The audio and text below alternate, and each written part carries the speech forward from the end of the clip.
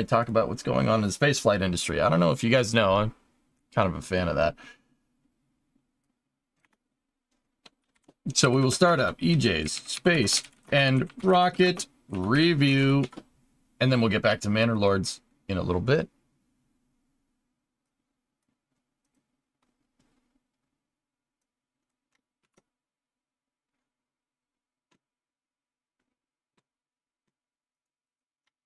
That game's fun, dude. It's a good time. Switch up the YouTube stream as well. Save that over there. Save that over there. Dr. Death. Retrieved ad time. Roll. Okay, I'll roll.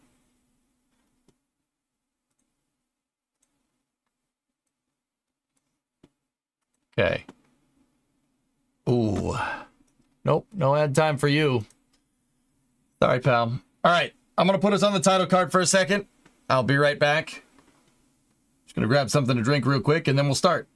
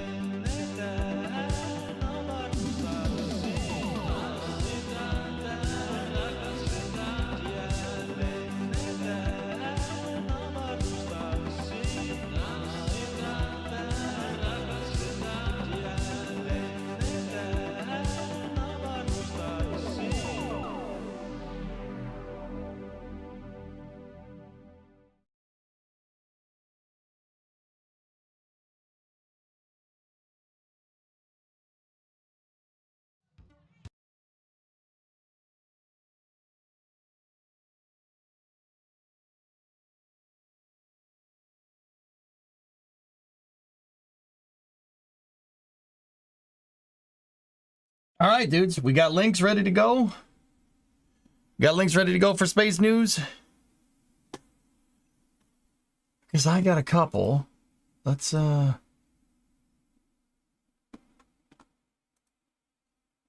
what we got. Discovery, go at throttle up. Hey, Admiral, 56-month resub. Thank you. So, Starlink actually scrubbed over the weekend, which is interesting. Starlink 7.8 out of Vandenberg should be happening a little bit Discovery, later in the go at week. I throttle up. believe it's tomorrow.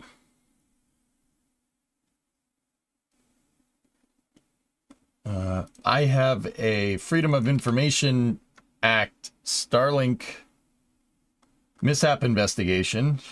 You got that.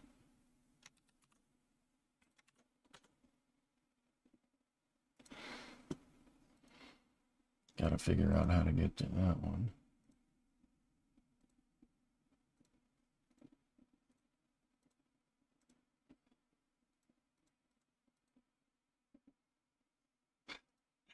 All right. Some space news. These two go together. Okay. All right. Let's see. What do you guys want to talk about? Any questions about spaceflight? I got those links, Phil. Thank you very much. Thorin at a 75-monther. Admiral at a 56. Rocket Guy, what's going on? Hey, I got your message, dude. I just haven't had time to go and read it, but it does look pretty cool from what I can tell. Thanks, Gary. Yeah. All right, let's roll with it, and then we'll get back into Manor Lords, dude. But yeah, Rocket Guy, I'll let you know I am interested in that. Yes, very, very interested. Very, very interested. That should be a good time.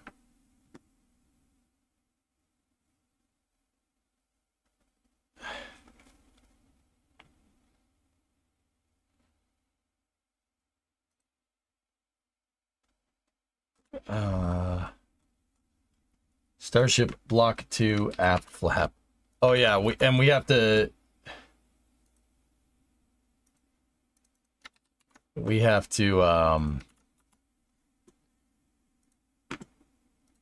I gotta show you guys that the mishap. Sorry, my brain didn't brain. How did Starliner end up going? Starliner is scheduled to go on the 17th. There was a chattering valve. A chattering valve on the give me 1 second, I gotta shut the door. Chattering valve on the second stage that is designed for venting ullage pressure inside of the Centaur second stage. The oxygen ullage vent was not working correctly, and that's not something you want to screw around with, like ever. That's a bad idea. You don't want to screw around with that. Give me 1 second.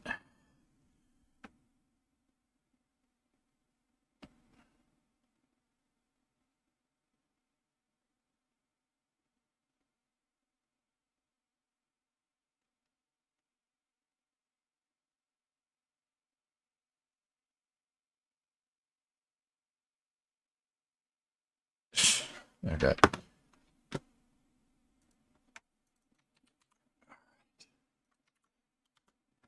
Yes. Okay.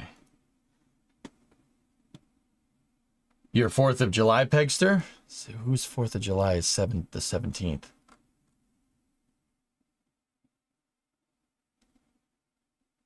England? England? No.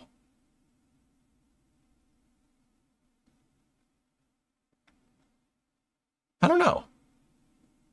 Close-ish. May 17th is Norway's Independence Day. Oh. Very nice. Yeah, it was okay. I was close. I was close. All right. So, I'm going to save the Starship stuff. Ow. I'm going to save the Starship stuff for the end, obviously. There's some stuff here and there. Anybody have a link to the Starship IFT-1 mishap? Like the full mishap report?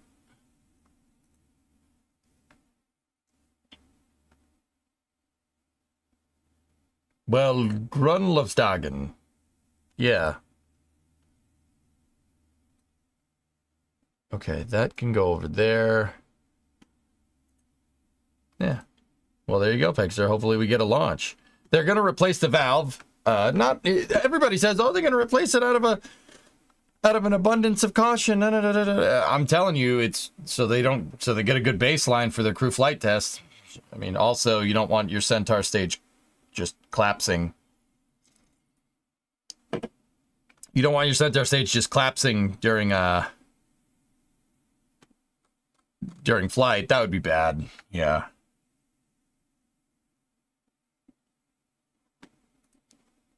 Okay, here we go. All right, let's see what we got. This is coming from Christian Davenport here. In a letter to ULA's parent companies, Boeing and Lockheed, the Air Force's Frank Calvelli, hey, Frank Calvelli, how you doing? Says he's concerned with ULA's ability to scale manufacturing of its Vulcan rocket and scale its launch cadence to meet the needs of the Department of Defense. What?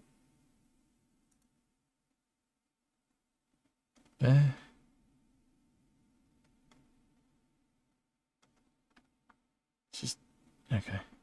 Okay. Yeah. No.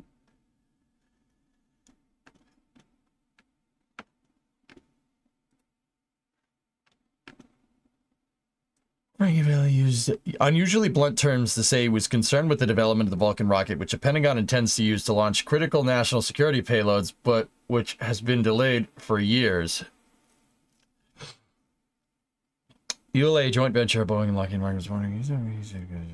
Assured access to space. I'm growing concerned with the ULA's ability to scale manufacturing of its Vulcan rocket and scale its launch cadence to meet our needs. Currently, there's military satellite capability sitting on the ground due to Vulcan delays.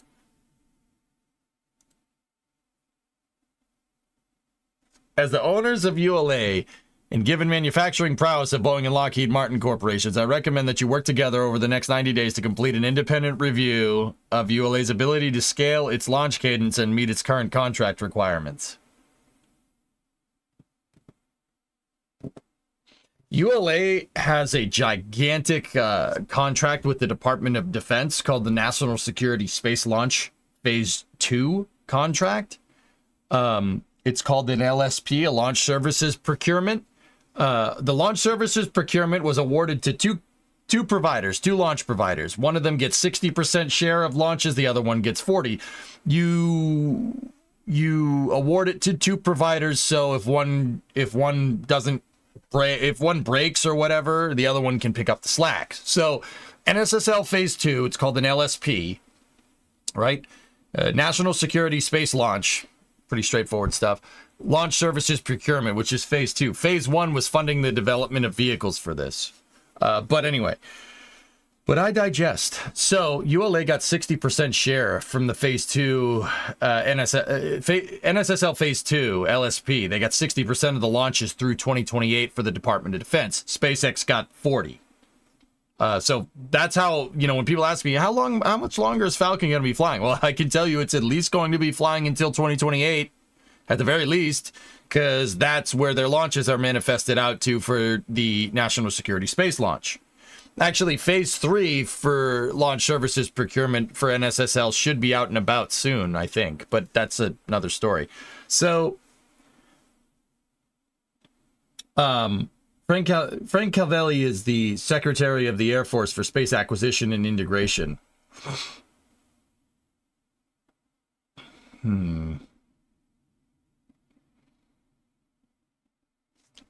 This really isn't surprising, Rocket Guy. Vulcan has been delayed from initial operational frequency, and of course they wanted to figure out how long and understand if ULA can deliver. I have no doubt that they can. Guys, okay, all right, this is going to sound really stupid, but okay, I'm just thinking. All right, so why would ULA delay Vulcan? Why would that happen? Well, we knew there was some problems with B4. There were some things with the B4 that they wanted to get right. In 2017, there was a major thing that they found wrong with it, and they had to basically retool it, and they've been playing catch-up since. But also, at the same time, Frank Cavelli, his background. What's his background? Hey, Frank Cavelli. This guy, where's he from?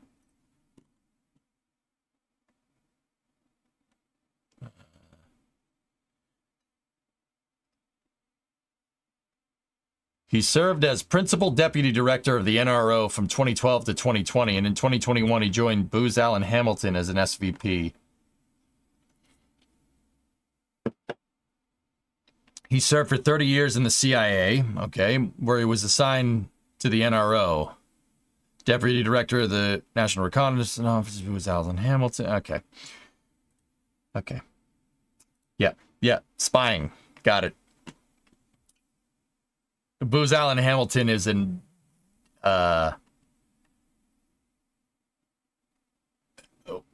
we'll say they're a military contractor and call it just, yeah, we'll just call it that. Anyway, so here's what I was thinking. So Rocket Cab, we know that ULA got that huge block buy from Amazon. ULA has their, 60% phase 2 launch services procurement, right? But they also they got the single largest block buy of rockets ever from Amazon, which included 38 launches of the Vulcan vehicle, if I'm remembering right. So that's, yeah, 38. It was 38 launches of Vulcan, like 12 launches of Ariane 6 and 12 launches of New Glenn. That was the single largest block buy in the history of commercial space. Amazon is doing it to build their web services satellite network called Project Kuiper. Which Atlas, believe it or not, launched. They also bought nine Atlas V launches, just on a side note. Atlas had launched the first 2 Project Kuiper demo sats it was this year. Sorry, the rocket launches are a blur nowadays because there's so many of them. Anyway, so where am I going with this? I'd say that the delays at this point aren't necessarily with anything, but I think they're retooling their production line for scalability, to make it to go a lot faster. I think that's the reason why they're late. I think that's the reason why Vulcan is kind of, moseying along, because they're retooling. Because a couple of years ago, all of a sudden, they went from having, 30 launches over the next 10 years to having like 130 launches or something. Not 130, but you get the idea. Their production output basically needs to double. It needs to double for the most part. That block buy contract for like 30 Vulcan launches, I don't know how much it was off the top of my head. It was a non-insignificant number. Let me put it that way. Or, non-insignificant. You could just say it was a significant number, EJ. Thank you. Grammar. Anyway, moving on. So think about it, dudes. You're designed to, you have your production line, you have your factory. This is a factory making rockets. Rockets, not a easy thing to manufacture. If there's any Factorio players out there, you know why. Anyway, now instead of producing 1 rocket a year, now they have to do like 3 rockets a year. That is a major retool of your factory. Rockets are not a moving assembly line thing. They're one-off, handmade, not handmade, but they're hand assembled, I should say. The only people that I know of that are even close to making a moving assembly line for rockets is SpaceX with Starship, which is why they seemingly can just crank out more and more Starships. It's just like, oh look, there's another one. So why didn't they just buy Falcon 9 launches? Who, Maverick? Astra was trying to scale too. Scaling rockets is one of the, we'll say, components in the tech tree that we need to be able to achieve like low cost dollar amount to space. Yeah, Roger, that is a good point. The RL-10s that Centaur uses right now are still handmade. They're moving to an additive manufacturing combustion chamber, amongst other things, in the future.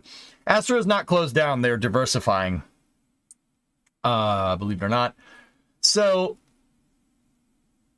I read that as our spy satellites are actively breaking and we can't launch replacements fast enough, you idiots. Nah, there's always Falcon 9 to be able to pick up the slack. That launch services procurement basically The NSSL LSP framework basically takes this kind of stuff into account. You can move launches back and forth if needed, if a vehicle is late or if it's not working correctly, etc., etc.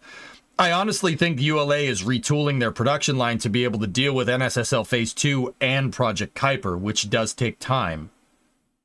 That does take time. I think that's the reason why. However, with that being said, I think that ULA is actually ahead of the game right now. I'm pretty dang sure, and this leads us into the next bit of space news. I'm pretty sure this space news article from Sandra Irwin right here basically says ULA could fly dummy payload on next Vulcan launch if Dream Chaser is delayed. The Pentagon is considering allowing United Launch Alliance to launch a mass simulator on the next Vulcan rocket flight if its planned payload Dream Chaser is not ready by the end of the year. See?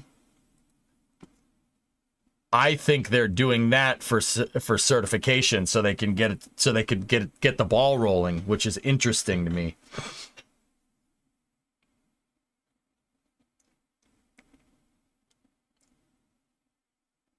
Amazon, it's kind of silly they wouldn't pay SpaceX which can pick up the slack for Amazon too.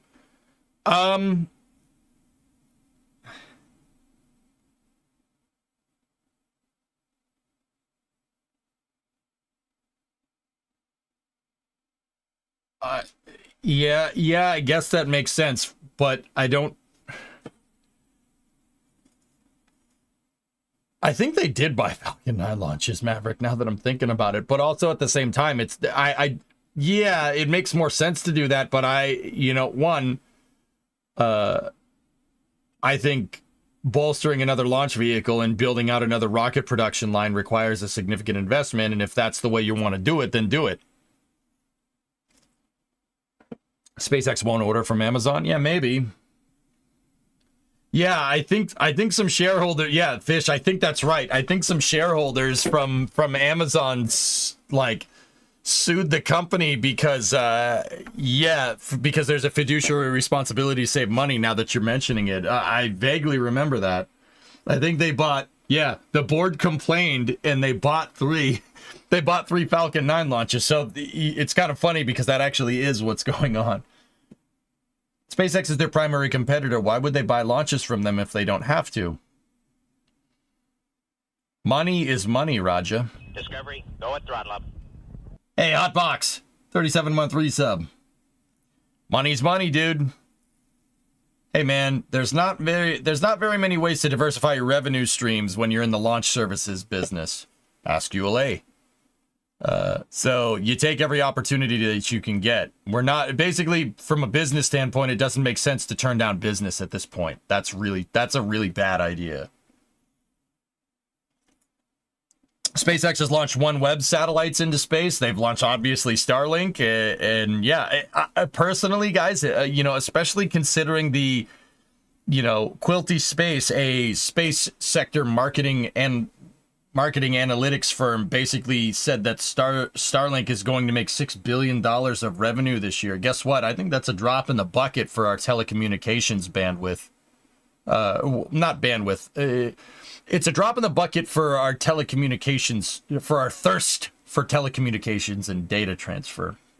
Long story short, a lot of people use the internet nowadays. A lot of people use the internet. I think there's room for Project Kuiper. I think there's room for OneWeb. I think there's room for Iridium, Intelsat, Viasat, and Starlink. And the demand is definitely there. It's not like we've seen a recession in telecommunications. You know what I mean? Like, case in point, like what you're seeing right here. Hey, I use the internet. Dude, me too. Holy balls. Whoa. You're like the only other person I know, Predominant, that does that. That's crazy. Actually, dude, I can remember a time where this conversation actually made sense. Yeah. Yeah, I remember in like the early 2000s when I was but a wee lad going around and, talking to other kids at high school. Bro, you know what the internet is? Dude, did you play Halo on GameSpy Tunnel? Hell yeah, you know what the internet is. Yeah.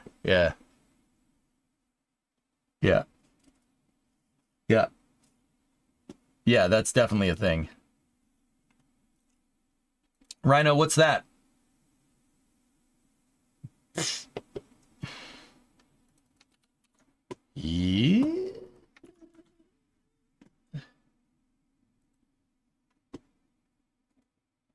Rhino, is that the internet? You mean the series of tubes? No. It's like a big truck. Thought you were too young for GameSpy. No, I used the GameSpy tunnel when I was but a wee lad. Yeah, GameSpy tunnel. Get off the computer. I gotta make a phone call. No, Mom, I can't pause. It's online. Rhino, what's this? What you got to hold a meteor? Bro, that's meteorific. That's sick, dude. That's awesome. Freaking cool, man. That's a nice ass droid.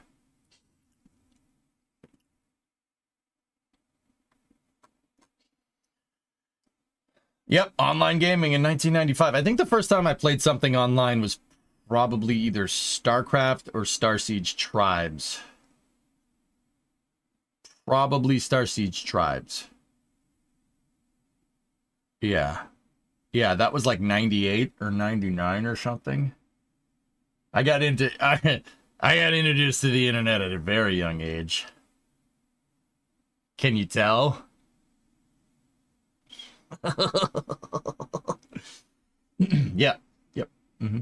And Counter-Strike 1.5. The first version of Counter-Strike that I played was a version that you downloaded as a mod for Half-Life. I started playing Counter-Strike before standalone. Yeah, pre-Riot Shield, pre-dualies.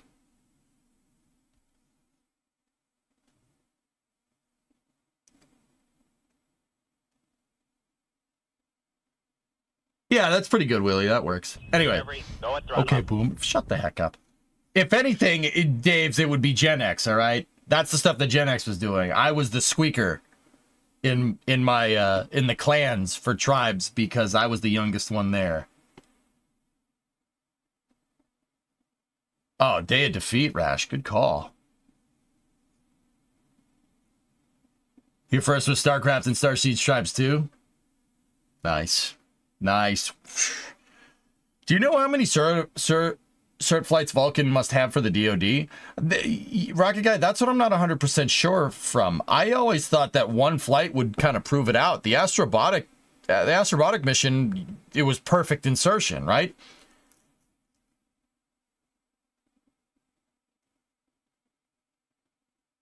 I have no clue about these names.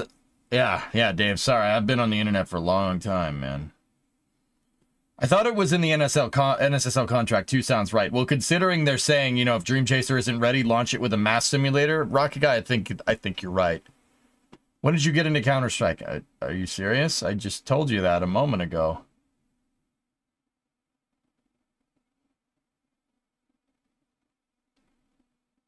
But why male models? Anyway. So, personally, just on a side note, I think that Dream Chaser will be ready. I think that Dream Chaser is just fine. Actually, here, check this out.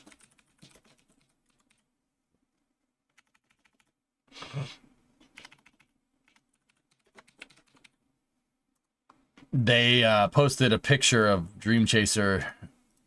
Oh, yeah. Here you go. Yes. Yes. They're replacing the Valve Seakraken 17th. Dream Chaser is almost done with its acoustic and vibration testing, and it will be once it's out of Plumbrook, once it's out of Ohio, they're gonna send it right to the Cape.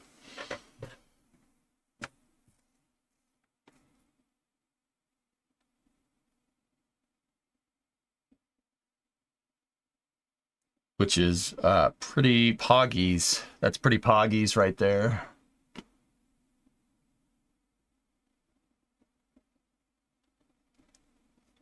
Windows 3.11. The first Windows that I used was Windows 95. Yeah. Start me up. Start me up. Don't stop. Down, down, down.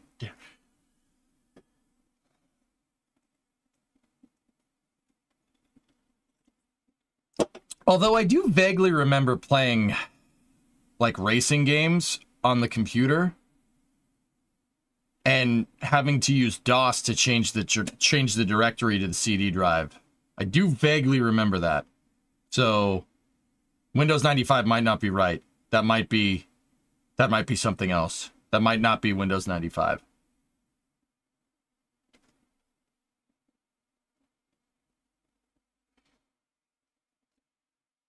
Okay, aerodynamic question. Can Vulcan handle wings on top of it? I know that changes the center of lift. You're right, T-Man, but Dream Chaser's wings actually fold up like a Navy plane, and it can fit inside the fairing without it.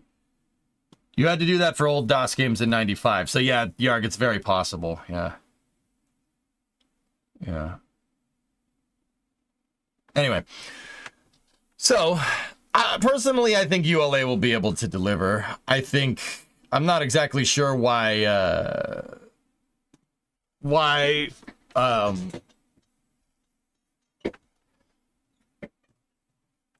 the national security guys would get up their tail about it, but I think it'll be fine. Atlas 5 could manage Dream Chaser without a fairing and folding wings, so I should think, yeah, human rating and all. Yep. I played games on 5.5 floppy, dude. Yeah. Big guy, about this big. Yeah, I remember those. There was a racing game that we played on that. Me and my dad played. Anyway. So, yeah, personally, I think Vulcan will be ready, guys. I don't think it's that big of a deal. I think it'll be ready to go. Anyway, we got a little bit of update from Rocket Lab here. Add this to the queue. Eh? Okay. All right, what do we got here? Blue, the spacecraft on the left has completed a successful thermal vacuum test campaign. Meanwhile, Gold, the spacecraft on the right, has completed pre-environments testing and is now on to vibration testing. Not long to go until these beautiful machines are shipped out to the Cape, ready for their journey to Mars. Oh, Rocket Lab is making these for NASA's Escapade mission. Yeah. Escapade. You guys know what Escapade's launching on? Those satellites? It's not Electron. It's not Neutron either.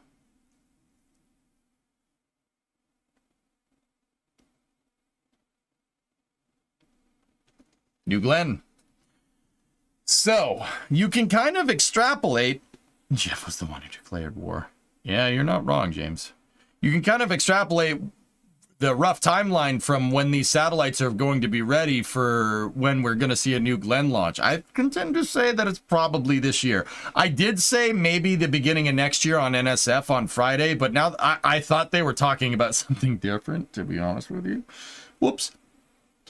I think positron, yes. The fact that multiple people answered positron makes me very happy. But yeah, if these things are getting ready to go and they're getting ready to be shipped down to the Cape for a launch, I would say that New Glenn's is probably going to happen sometime in Q4 this year. Satellites do take a little while to make. Just happens. But very, very interesting news nonetheless.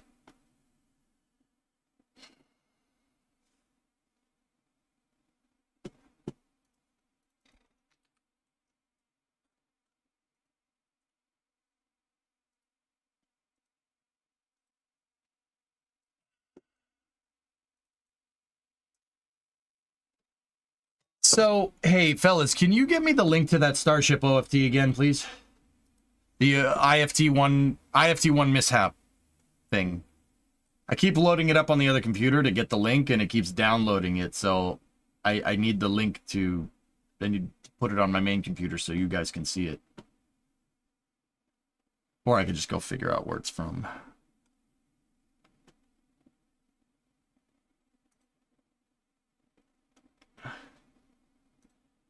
So there was a Freedom of Information Act here about the mishap report from the Integrated Flight Test 1, from IFT1 for Starship. We're going to pivot over into some Starship news now. I'm trying to see if I can find the dang link to it. Oh, yeah, here we go. I got it.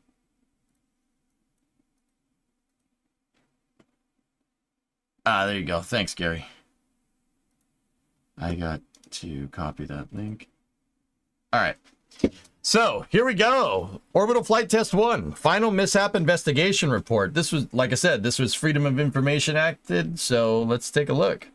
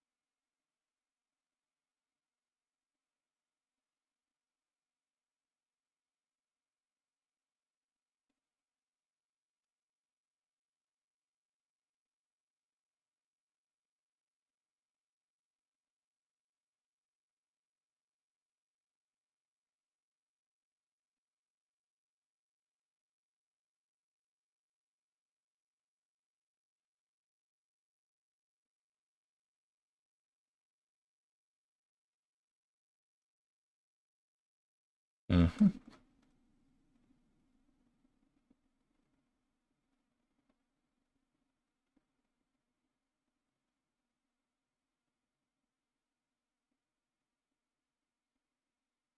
Oh, I think I saw something.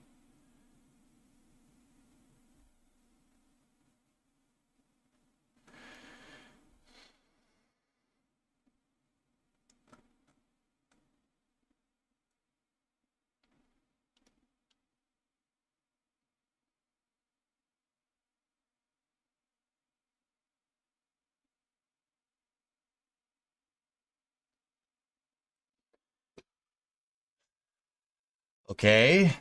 I knew that was blanked out, but I didn't think it was that blanked out.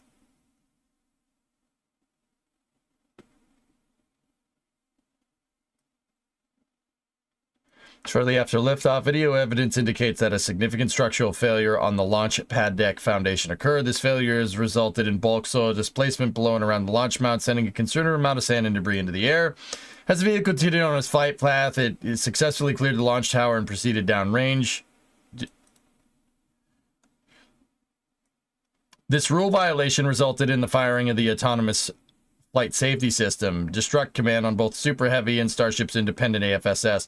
All 4 destruct charges, 2 on each vehicle, successfully fired, and all 4 main tanks were successfully opened as a result. The Starship Super Heavy program is focused on a new launch vehicle to still in the early stages of development by SpaceX. With the exception of the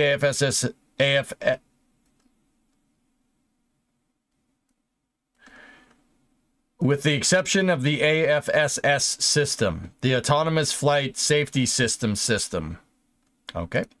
And Starship software, the Starship program does not yet use SpaceX standard processes for design, build, and mission assurance.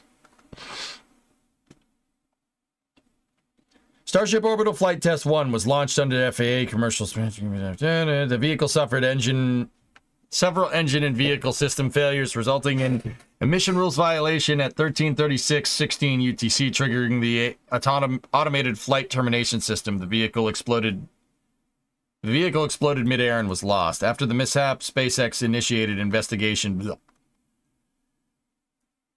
They built it in Boca Chica. Prototype had previously gone through a series of pre-flight operations. Starship Super Heavy is comprised of 2 stages. An overview of the diagram is shown in Figure 1.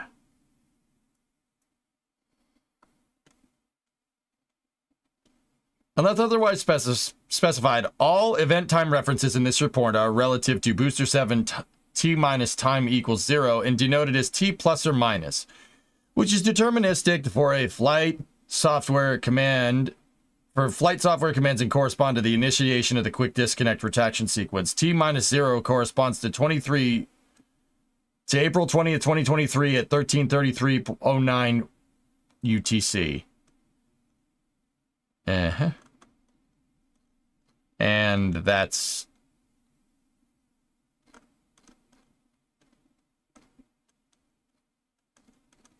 That's it.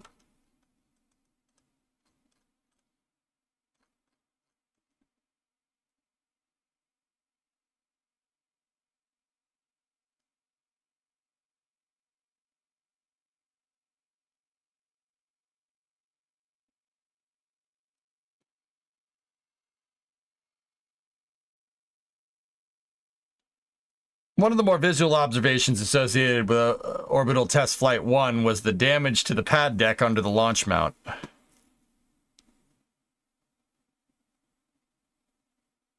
They didn't even show a picture of it being damaged. As a result of the lessons learned from Orbital Flight Test 1, SpaceX has redesigned the pad deck and foundation. Yeah, we didn't notice. Oh, here's more text. The investigation finds that Orbital Flight Test 1 mishap was caused by fires and detonations in Booster 7's outer engine bays, resulting in aft end fires, leading to loss of communication with the majority of the thrust vector control actuators, leading to an inability to control the vehicle. This resulted in a vehicle turn and tumble, violation of the Chevron 7 rule, and initiation of the vehicle's flight safety system, terminating the flight. The vehicle's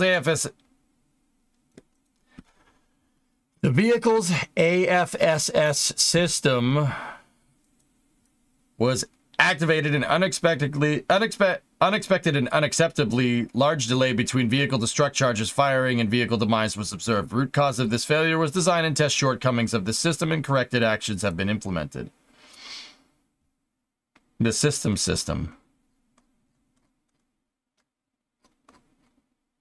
That's it.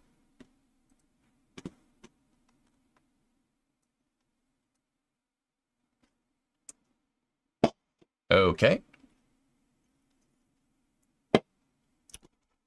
Great read. Learned a lot.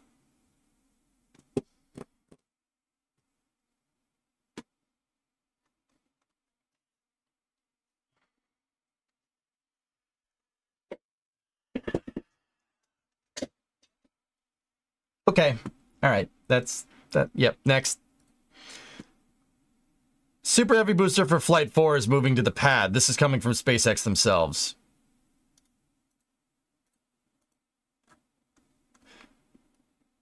Thanks, Freedom of Information Act. Very cool. Oh, yeah.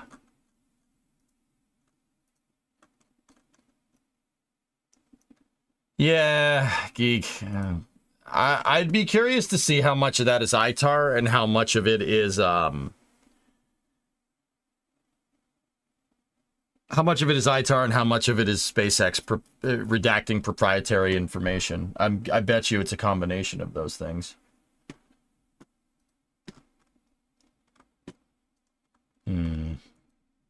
Meanwhile, woof.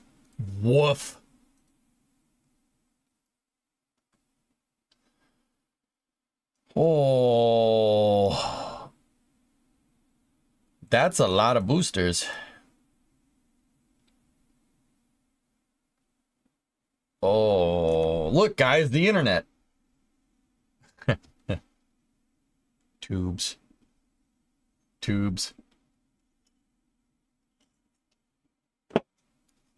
Correct me if I'm wrong here, but I don't mean this to be a dick, but you know what? I'm gonna go there today. I chose violence today. There's more super heavy boosters in this picture than SLS cores in existence. Yep, there, I said it. Not sorry. Tuba, indeed. Yeah. Now there shouldn't be, but here we are. Yep, there shouldn't be. That's not how this should be at all. But you know, but are these finished boosters? Probably not, Rocket Guy. But dude, if we compared unfinished to unfinished, is there still 4 SLS cores in existence? I'll even count Artemis 1. So we had what? Two testing articles. Right? So you had your structural testing article, you had your welding confidence test article, you had Artemis 1 core, Artemis 2 core, Artemis 3 core.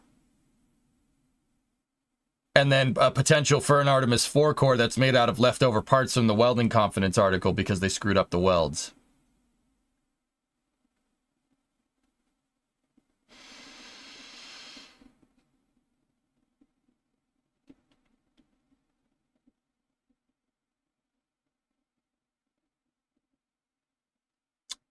Okay.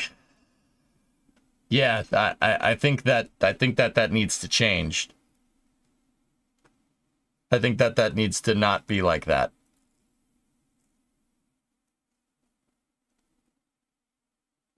It's not Boeing, Fish. I'm telling you right now. It's not them. It's just the overall integrated... The programmatic architecture of the SLS program is stupid. And I've been saying that for years. It's not comprehensive enough. It's nowhere near. But, you know, that's what happens when you refuse to give them money. You know what I mean? And I know what people are going to say, what do you mean? You want to give Boeing more money? No. I want to give the program more money. Yeah, I want to give the program more money. But, you know, now is not the time to do that, to be honest with you. You know, that ship kind of sailed already. The time to give them money was 10 years ago. But anyway, really great pictures.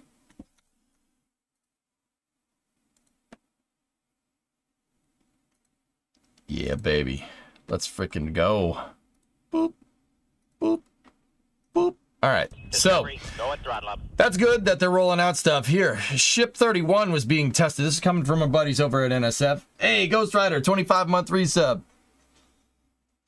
Ship 31 was being tested. This is coming from our buddies over at NSF. And they were testing it yesterday. And I don't know. You guys tell me. You think something went wrong? Just watch, like, right up in there.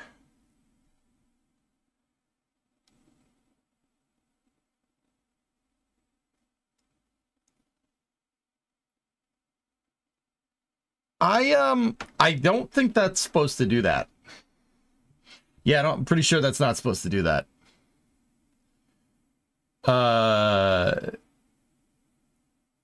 Yeah, that's definitely an electrical fire. We've had an anomaly. We gotta secure the area. Monster fish? I don't know. Not relevant. Not relevant. Anyway. Yeah, that's not ideal. That looks like some type of electrical fire. Now, I had kind of theorized that it looks like an animal, like a bird flew into it or something. Because you wouldn't have exposed wires there like that. I mean, maybe during testing, but also I don't know if that's Now, keep in mind, Ship 31 isn't the next one that's in line to fly. So that's not going to delay the next launch. But also, probably not good. Yeah,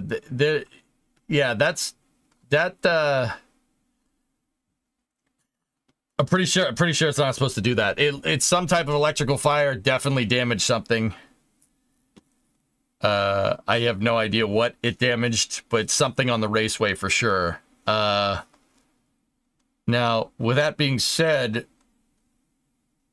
let's see. Elon said that the next Starship flight should be in about 3 to 5 weeks. So that's targeting kind of first or second week of June.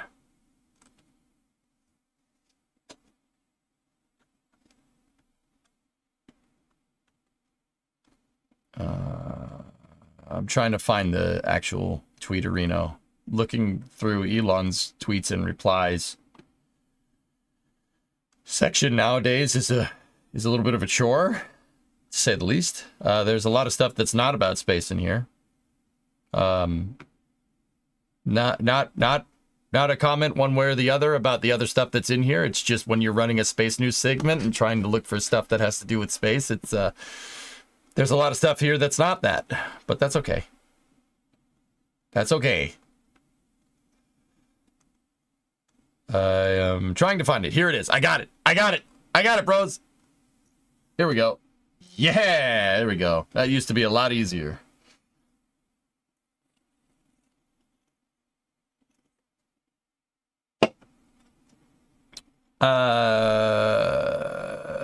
I don't know if I can. I just want to play the game. I'll figure out what it is when I have a good enough grasp on the game. Probably 3 to 5 weeks. That was on the 11th, so that was a couple of days ago. Objective is for the ship to get past max heating, or at least further than last time. There you go. Still nothing about booster recovery, though. That's not true at all. Flight 4 will do another simulated landing, just like Flight 3 was attempting to do. And if Flight 4 does succeed in its test flight objectives, basically do the simulated catch and landing at sea, they will attempt to catch on Flight 5. And I know what people are going to say. Why catch this thing so early? What do you mean? What if you blow up the pad? Well, first of all, we have road closures for them to start construction. Well, not start construction. There were road closures for moving tower segments around. Boca Chica. Moving tower segments around. I don't think they're moving those tower segments around for their health. I think that SpaceX is going to start construction on a second orbital launch pad at Boca Chica. They're going to make a twin pad complex. How that's going to work, where it's going to go, I don't know. I have my theories. I'd say it's going to go where suborbital pad B is, most likely, but could go anywhere. I kind of wish they were right next to each other. That would be super cool, but, it's all good. Can you imagine getting long-range footage of that massive booster entering a hover? I know, Rocket Guy. Yeah, it'd be awesome. Is there a picture from RGV, Phil? What do you got? What do you got for me? Join us in Starbase. This is coming from RGV Aerial. Join us in Starbase Weekly Live for launch site discussion. Here's a photo of the future foundations and the second launch pad. All right, what do we got here? Once again, this footage is coming from RGV Aerial. He goes out and flies around. Go give him a follow. Great pictures. If you don't want to hear my cruddy analysis on it, just go look at it for yourself. I will post the link to this in chat. Go give that guy a follow. RGV is cool. He's a good dude. I don't know the guy personally, but I know a guy who knows a guy who went to the doctor once. Yep, lots of grading going on here. Lots of grading. Yeah, lots of grading. Pad B has already pretty much been disassembled. Yeah, this picture's from when Ship 30 was doing testing on B. They static fired it. Let's see, what do we got? Anything cool down there? Okay. Bulldozer, excavator, dump truck, bulldozer. Ties, crane ties, compactors or steamrollers, another excavator, some trucks. You got a front end loader right there, 2 telehandlers, 3 telehandlers. I'm not sure what that thing is. And then over here you have another telehandler and a semi truck. Yeah, this is their grading stuff. This is all grading equipment. So they're dumping dirt and grading this out here, making it nice and flat, getting ready to build something on it. There is also a pile driver right here. Interesting. Pile driver and a telescoping crane, a track telescoping crane. So a crawler telescoping crane is what that is. There's 2 cement mixers right there, 4 cement mixers right there. They're pouring a lot of concrete. Pile drivers there, though, with stuff, with rebar here. So when you're drilling pilings like this, you need something that's it's basically a support for whatever's going on top of it, and that support is either A, something heavy, or B, something tall. In this case, I have a feeling it might be both of those things. Don't ask me why. I don't know. It's just, you can tell because of the way it is. So, actually, that could be an auger, to be honest with you fellas. It could be an auger. an auger blade to make a big hole in the ground, and basically you drill a gigantic hole in the ground, and water fills in that hole, and then you pour concrete in as a slurry mixture, and then you drop the lattice in there. Now you can tell it's an aspen because of the way it is. That's pretty neat.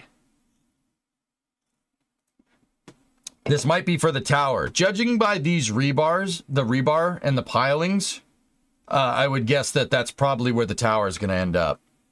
So, because that does not necessarily look like the piece of auger equipment that doesn't look like the piece of auger equipment that we saw drill out the pilings for the OLM. How neat is that? That's pretty neat. Here's the weekly from NSF. I don't want to watch that here. I mean, there's Jack doing his thing. I don't know if we want to watch that here, because I want to make sure you guys are supporting our buddies over at NSF. I like Jack. Jack's cool. He's a good dude. He gets a lot of my movie references on NSF Live, which is on Fridays at 5 p.m. Eastern.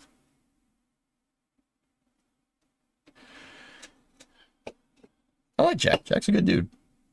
Go support him over there. So the tank farm will be over where the crane ties are? I don't know. The OLM had way bigger rebar lattice right there.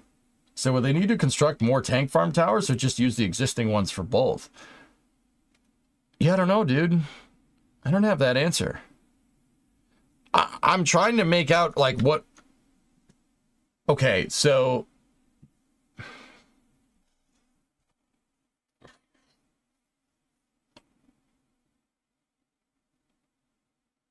Something will move, smiley face.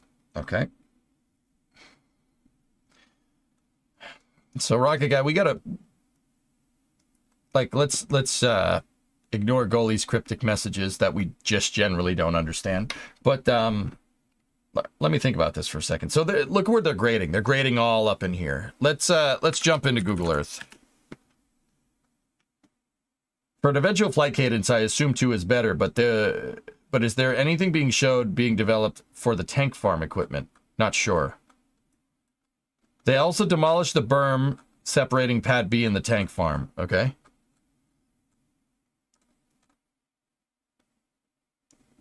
That's the build site over here. Okay, so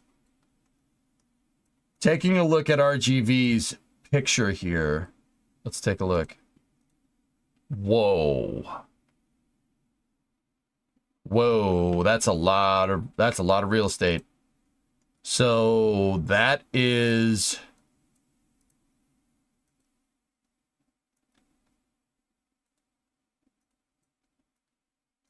all that right there. So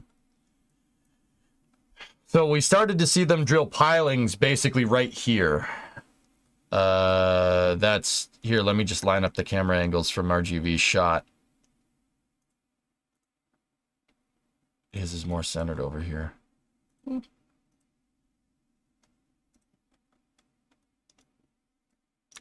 So there's the 3 water tanks right there. So right here is where they started drilling pilings. And you guys said they took out the berm right there, which is right here.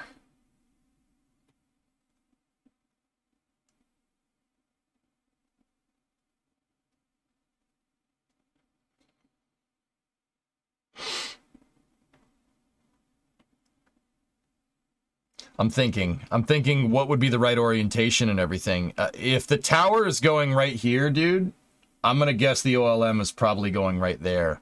And I'm going to guess that there's going to be a tank farm back here. Why? Well, why do I think that? This is already compacted soil to an extent right here. So I think they're going to put the tank farm, which does take up a good amount of space here. That's like what's left of the original one right there, and then more. I think it's going to go right here. I think they're going to do a second tank farm right here. This is going to go right up in there, and it's going to go on top of the where they already have it, and they're probably going to reuse all these tanks that are right here. And then, yeah, just looking at RGV's picture, tower should be oriented for catch, James.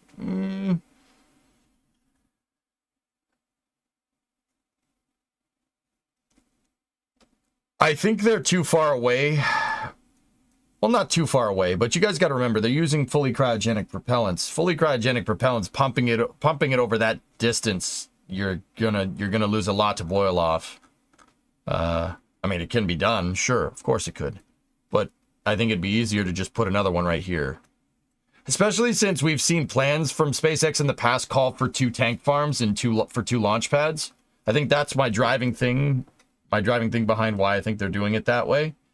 Let me look at the orientation for the other tower. Yeah. Yeah, here, let me bring up the... Let me bring up the line tool here.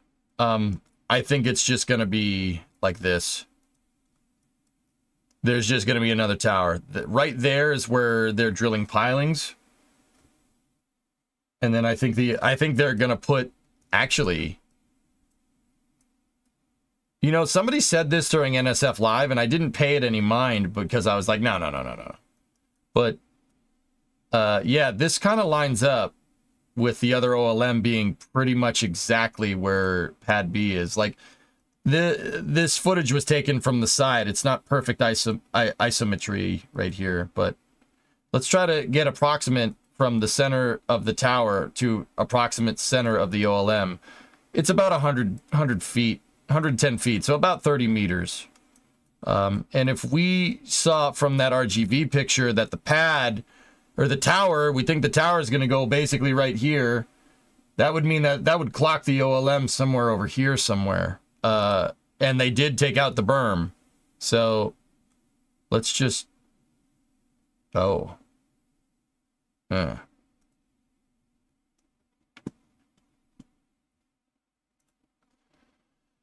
Yeah. This is coming from NSF, Pad B demolitions.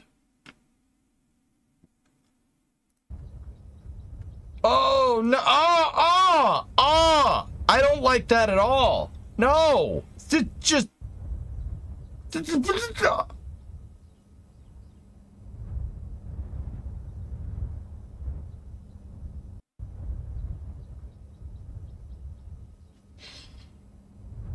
Okay.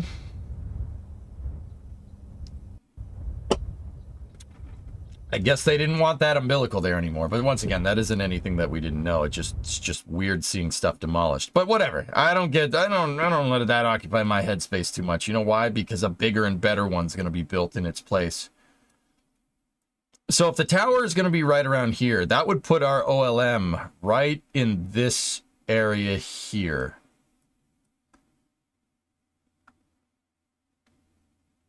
Guys, just an idle observation. If the OLM, if orbital launch mount B ends up right here, that pretty much puts this commodity line, so the propellant transfer lines from the farm, that puts that one pretty much exactly clocked on the leg where they put where the quick disconnect is. So like, look, see the OLM orbital launch mount quick disconnect. This thing, that's basically the fuel lines, fuel and oxidizer lines for super heavy. It's lined up with a cardinal direction of the tower. It's the closest to the tower, which the fuel lines, if you look, now you can't really see the towers in the way in this picture, but the fuel lines come this way. Like that. They do that. They're underground, obviously. You don't need those getting wrecked. We know that because the deluge system goes around it. It goes, just here, bear with me. The deluge system goes here.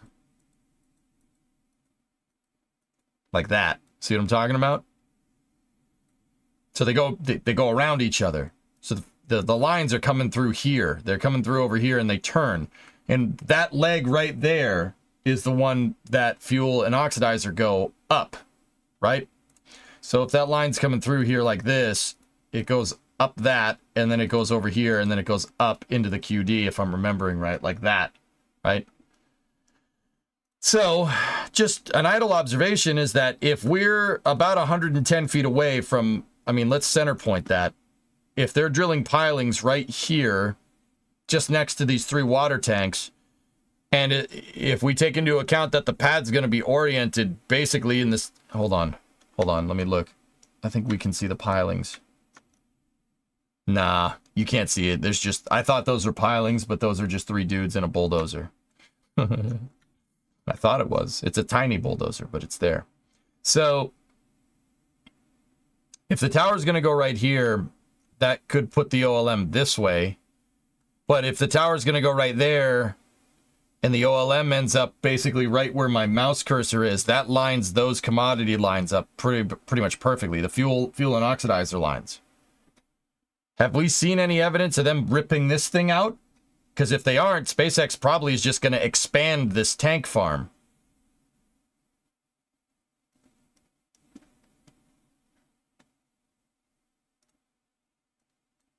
See what I mean? It kind of lines up, right? So if the tower is basically right here, basically right, no, is it behind it? No, it's a little ways behind. The tower's going to go right there. That would put the OLM right here.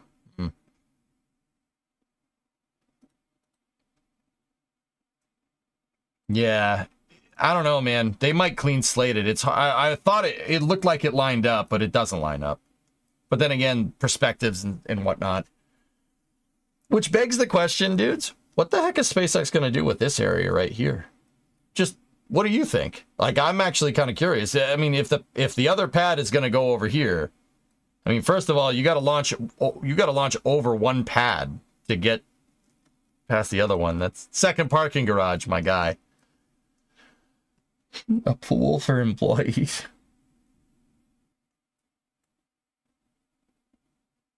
Yeah. Yeah, Geek, they're... Judging by the amount of grading going on here, they might be wiping the slate clean. Most of it is tank farm already. It's been expanded since this shot.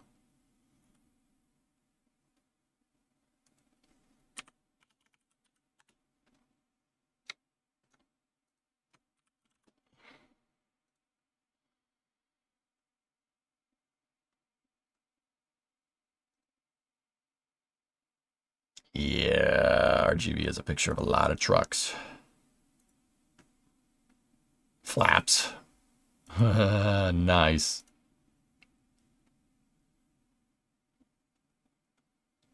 Here, let's, you know what? Let's do this. See what our buddies are over here are up to. A lot more tanks to come, okay? Thanks for that.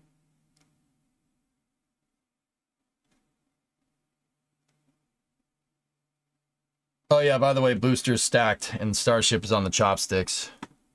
Just thought I'd let you know. That's what's left of Pad B right there.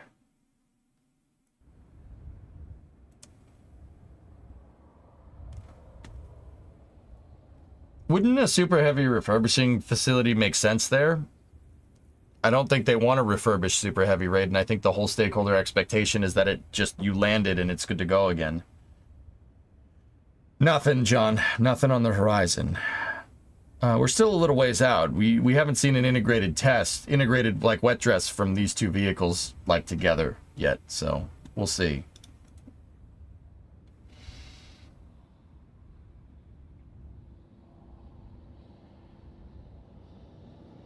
There's going to need to be a building for payload integration at some point, though. I agree. Yeah, maybe, yeah, Raiden, super heavy, yeah, okay, what you were saying makes a lot more sense, yeah. I don't know, man. I don't know if I'd put the buildings that freaking close.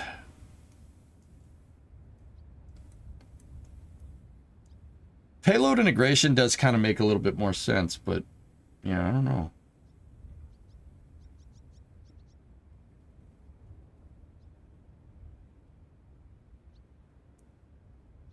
You know what would really make me happy? If they made it uniform. If they basically duplicated this and just put it over here. That would make me very happy.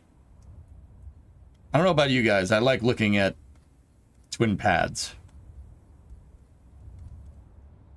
They out here doing launch complex city builder. Yep.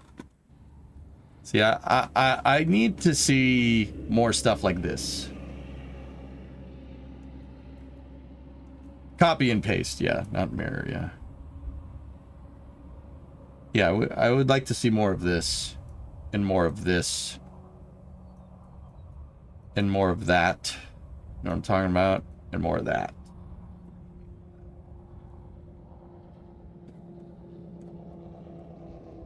Yeah, you know what I mean? That would probably be a good idea. We should probably do that. Massive 2 pads. Yep. This is also nice. What's that a picture of?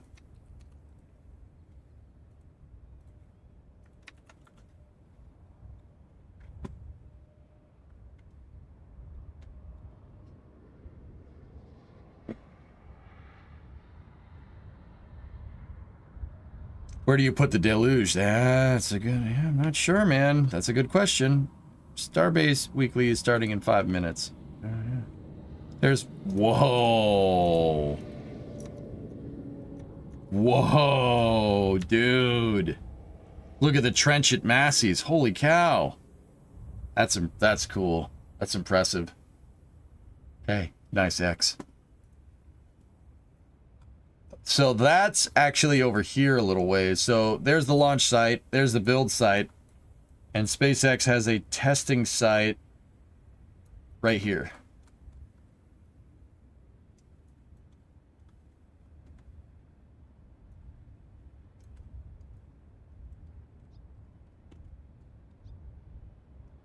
Yeah, that trench is right here in this picture. It's not there yet.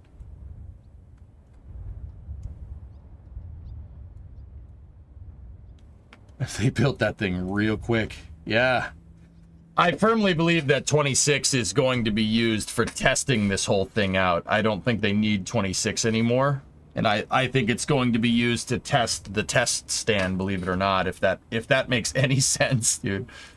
So the reason why we call this Massey's, just in case anybody was wondering, is this is it was a gun range called Massey's gun range. Like if we go back a little ways.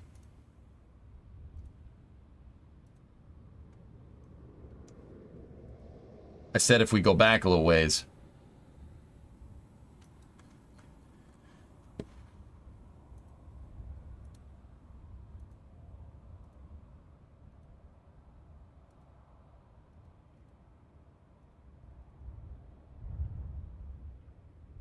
There we go. Yeah, see, gun range. Cool. ULA Sniper would love that place. And then SpaceX was like, hey, we'll pay you money for that. And the guy's like, how much? And they're like, and he's like, oh, all right, cool. How much?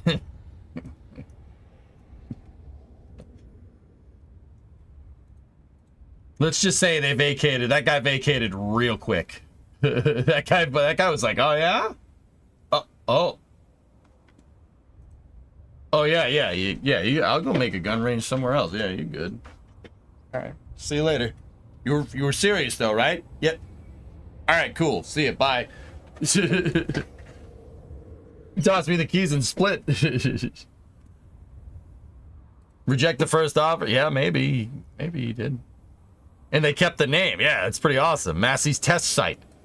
It's pretty sweet, dude. That's a pretty poggies. Hey, what's going on right here? What's this? Huh. I never noticed this channel right here. What's that about? That's definitely human-made. It's too straight to be natural.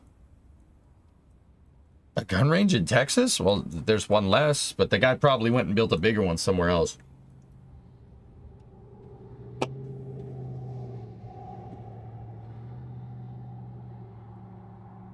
See, I always like to look around and look for infrastructure around here that's being built. Now, we might not see anything crazy here, like, yeah, you might not see anything too nutty over here because these pictures are a year ago. They're from a year ago. These pictures are from June 25th of last year. So let's be real. The tents are still there. The tents haven't been there in a long time. First of all. Second of all, yeah, a year ago in SpaceX time might as well be 10 years ago for everybody else.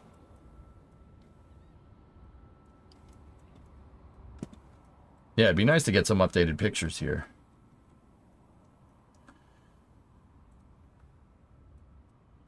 Yep, that's the closest one.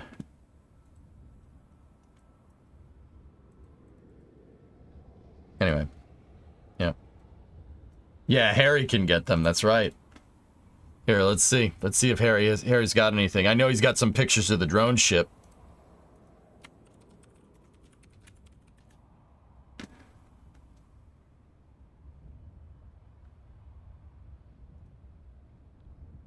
So Harry has, for whatever reason, has access to some optical observation satellite. Oh my God! Look at the SAR.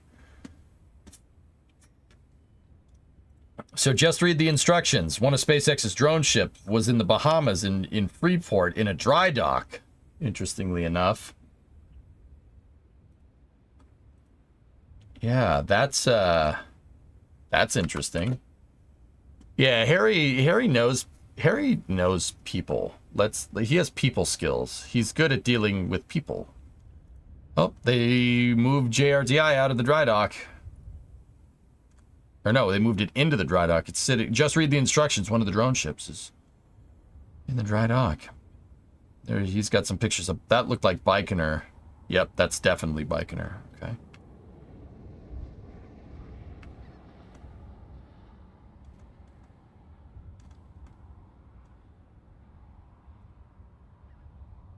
The rocket garden, and you can see yeah, okay, yeah. huge building. One small note here, this satellite picture is a few days old, and things move so fast in Starbase, so consider that when looking at them. But either way, this is a great vantage point to understand the footprint of the parking garage. What, our shipyards aren't good enough for Elon? John, he may have gone to a dry dock in Freeport because they may have gone there because it was the closest. Yeah. Yeah, it's the closest.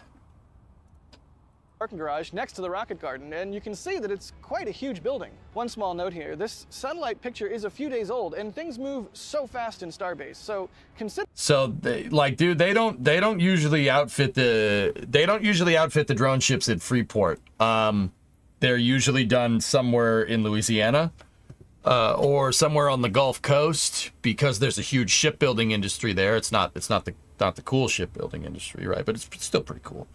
That's usually where they do it. I don't ever remember in recent memory one of those things like a drone ship get it going down for service in the Bahamas. I don't remember that. So that tells me that just read the instructions might be a little worse for the wear because, you know, having rockets land on the deck doesn't do good things to the ship.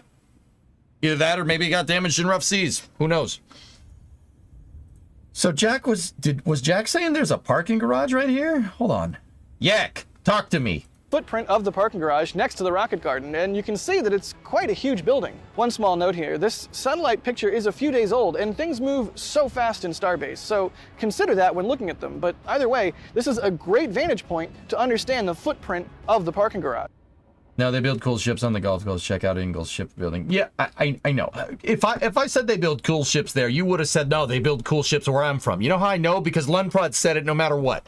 Hey, guess where he's from? Guess where he's from? He might be from the same place that you're from. Weird, right? Yeah, that's weird. Anyway. Jeez, that's strange. That's strange. I know about Ingalls, you dope. Anyway, yeah. Still pretty cool. Yeah, Ingalls built some cool stuff. I don't hate them either.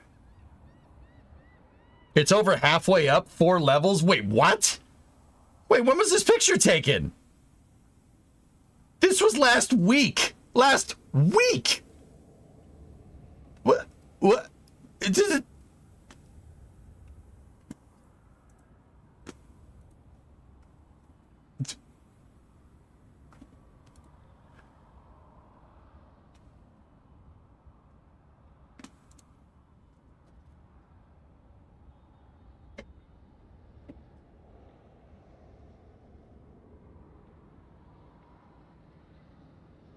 Hmm. Yeah, this is nice. Garage next to the rocket garden, and you can see that it's quite a huge building. One small note here, this satellite picture is a few days old, and things move so fast in Starbase, so consider that when looking at them. But either way, this is a great vantage point to understand the footprint of the park. Wow. That's impressive. That's that's pretty cool. That's pretty neat.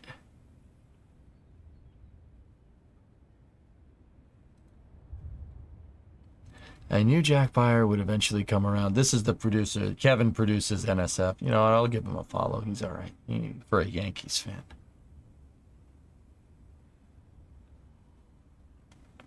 I knew that Jack Byer would eventually come around.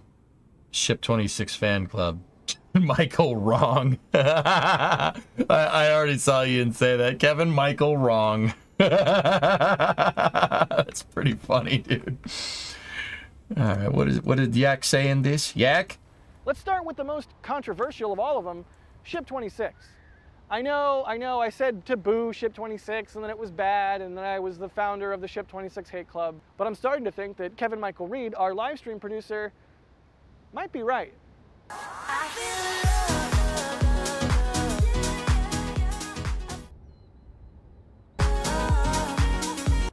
Let's start with the most...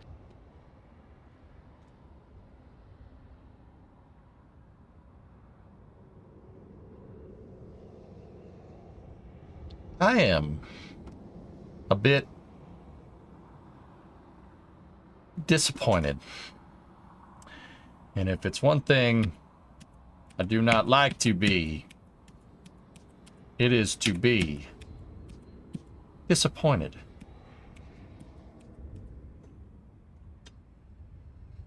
I know. Kevin Michael wrong.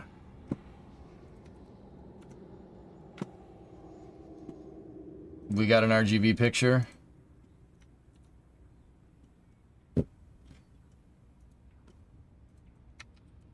What are these? Oh, yeah. Oh, dude. You know, it'd be nice if these loaded. L-146 is scheduled to launch on a Falcon 9 on May 19th. Cool. Oh, yeah, baby. Not one or two or three, but four. 4 stones. Goalie, I know you're out there. I'm sorry, man. That's the coolest crane around.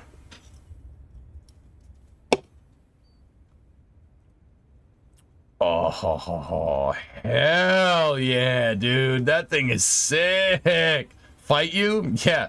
Yeah, okay, we'll fight you. If you could get up here and fly to us, but you can't, son. We'll just fly away. Oh, that's sick. What a cool helicopter. My favorite part about sky cranes is that the guts are hanging out on the top. Like, there's no fairings, there's no armor, anything. Like, dude, that's straight up the gearbox right there. You can just see it. The drive shaft that goes to the tail rotor, see it? That's the drive shaft that spins the tail rotor. You see, there's a gearbox there, there's the tail rotor gearbox. It's just hanging off the top. That's awesome. It's so freaking cool, man. What a cool freaking vehicle. Oh, that's so killer, dude. Tell us about Pratt & Whitney engine since Jack stopped himself in the NSF video. Pratt & Whitney? To save all the weight, yeah. I mean, Rocket Guy, like, when you think about it, dude, you got 2 big honkin' turbo shafts right there. Big honkin' turbo shafts. I believe this mechanism is borrowed from, like, an S61 or something. I think it's an S61. So the Sky Crane, that's what the Sky Crane looks like when it has all of its clothes on.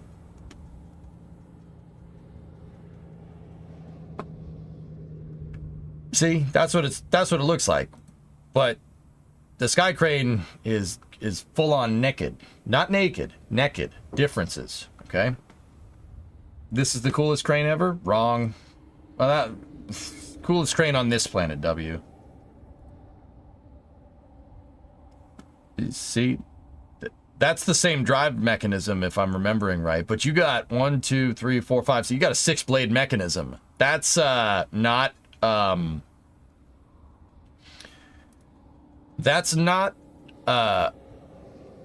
weak. The more, so okay, this isn't always necessarily the case, but the more blades you have generally means you have more power behind them. Because, okay, little bit on helicopters, here you go. That's more rotating mass. Particularly, obviously you have more rotating mass, but also those blades take a lot of torque to move because more blades and bigger blades have higher moment.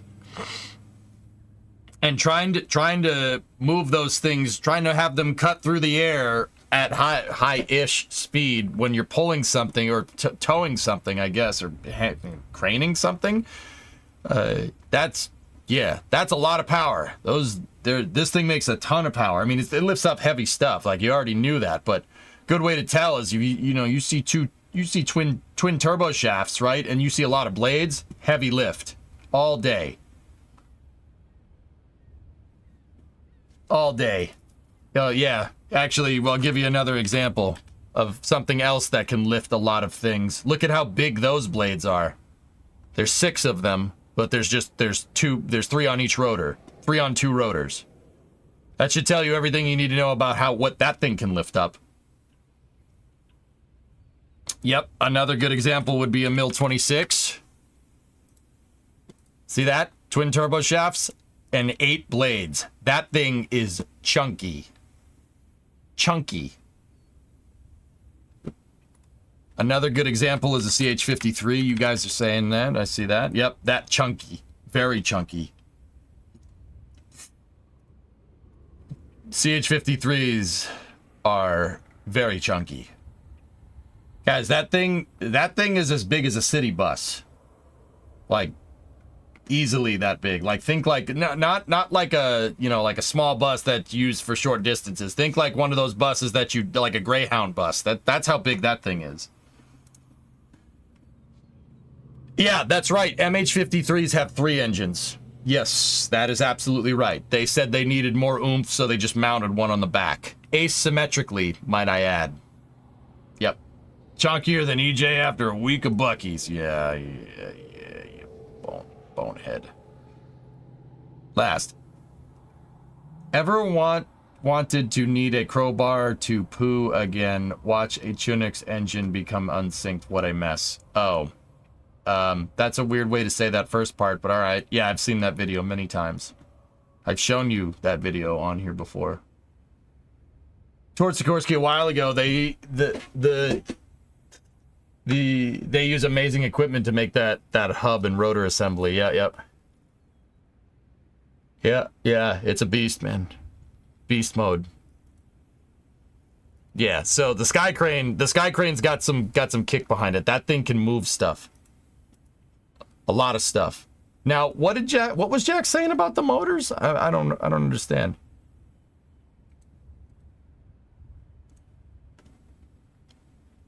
Yeah, see, dude, it's just got all the guts hanging out there. Man, that's so cool. Sky cranes are awesome. That's vapor on the rotors? Yeah. Uh-huh. Yeah, Psycho. Yeah, that happens in certain... That usually... Well, I was about to say that usually happens in certain atmospheric conditions. It happens because it's humid. Yeah. It's the pressure differential generated from the vortex on the end of the blade. Yeah, it creates a little swirly boy off the end of the blade because the air kind of shoots off the side. Yeah, on a helicopter in this particular scenario, that happens because the blade's spinning. And the air doesn't always move perfectly perpendicular over the blade. So, like, if this is your blade and incoming air is coming this way, like, say this is your laminar flow, right? It doesn't always flow over the blade perfectly like that, right? Sometimes it goes this way. It would go out. It would actually, sometimes the thing cuts through the air and it shoots it off to the side. It doesn't go completely back. What that ends up doing is that on the very edge of the blade, right? On the very edge of the blade, let me zoom in a little ways. On the blade tip, right? You see that there's that yellow thing right there. So the blade obviously has a bunch of high pressure underneath it. Why? Because it's being used to lift stuff, right? So it's basically spinning a wing around, right? So there's high pressure underneath it and low pressure on the top, right? When some of that high pressure gets shot off to the side, it combines with that low pressure off the end of the blade, and when that happens, they kind of swirl around, and it creates differential pressure that can create that vortex right there. See that? It's very cool because in Jack's shot, you can see the guy adjusting the cyclic from the trail. From basically the trail that blade is making, you could see the cyclic adjustment, which is really cool. See how that line isn't perfectly circular? That's because the guy's moving the flight stick around. Now, on a helicopter, it's not called a flight stick. It's called a cyclic. Why? Because it cycles the pitch on the blades, as opposed to a collective. Collectively pitches up all the blades. So if all the blades do this all at the same time, that's what you're using with your right hand on a helicopter. If you want to basically make the helicopter do this or this, you're using the joystick, right? Which is a cyclic. Cyclic. Ah, be quiet. Be quiet. South Texas, humid. Weird, right? Yep, Kurt. Yeah, we got some wake turbulence there. Yep. That actually brings up a question. Okay. If airplanes have those vortexes, the little spikes on the end of the wing to reduce them, why don't helicopters have them? Think about it. Why wouldn't they?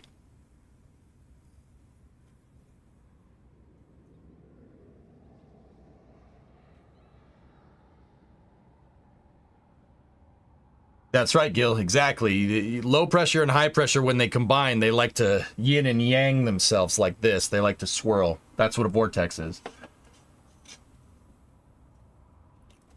Rotational G-forces. It's the moment on the blades, Flykin. You don't want to generate too much load on the blades. Your rotor assembly will... Blades need to be as light as possible. There are ways to get...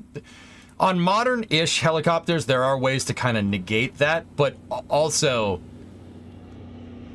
yeah, they haven't done like a perfect like winglet up the end of it. But if we look at like a UH-60 or something, the way to get around that for the helicopters is just a little bit different. The blades on the ends are actually bent; they're bent backwards, if that makes any sense. Let me see if I can find a picture. Here we go. I mean, keep in mind, this is a model, but it's good enough. See, they bend out the end of the blades. See that? That mitigates that, but you don't want to put a big winglet up here. That's too much stuff to move around. Think about it. You have a winglet up on the end of that thing. It's going to make the thing do, it's just more weight. Think about like, or more mass to move. Think about like if you had a rope, right, and you had, I don't know, 5-pound weight on the end, and you did this, right? You could swirl around pretty good, right? Now swap that 5-pound weight out for a 10-pound weight and do the same thing.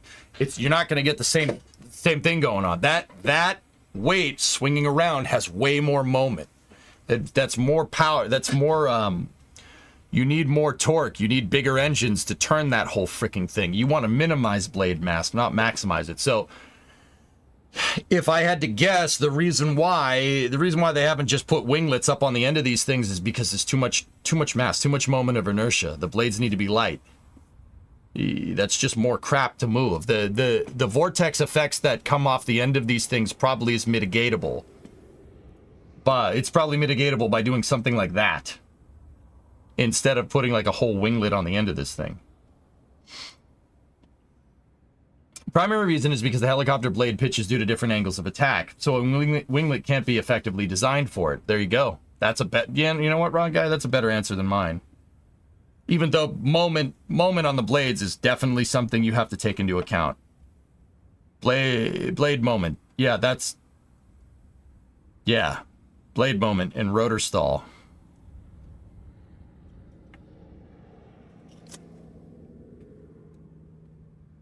Figured that one out the hard way, designing helicopters in Kerbal. Yeah. Are they made of something special? Something super light?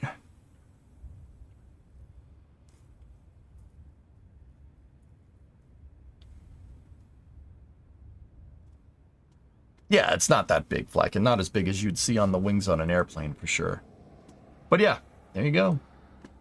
Pretty cool. Good questions, dude. Got some little swirly boys coming off the side. Yeah, that's a little tiny vortex. It's...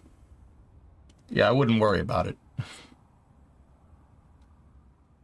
Hang on.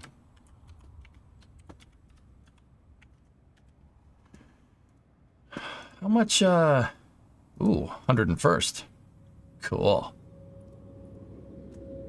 What kind of engines does this sucker have?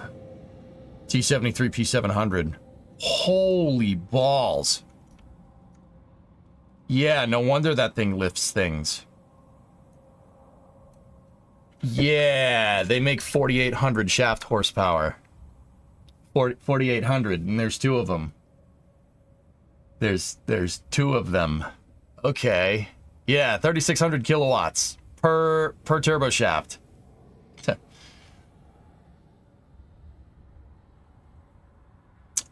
Wow. Yeah, that's why that thing can do that. That's why that thing lifts things. Wow. That's impressive, dude. It's based on the JT-12. Small turbojet. Yeah. What was the JT-12 in? Oh, a Saberliner. What?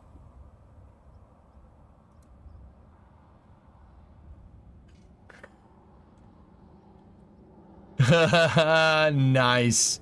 That's cool. It's a Saberliner. That's a Saberliner engine. That's pretty neat. Yeah, the Jetstar. Lockheed built a private jet a little while ago. Jetstars are cool. Look at that. You got 4 engines. They got 4 of those things in it. All right. Okay. Yeah. Lockheed. It goes fast.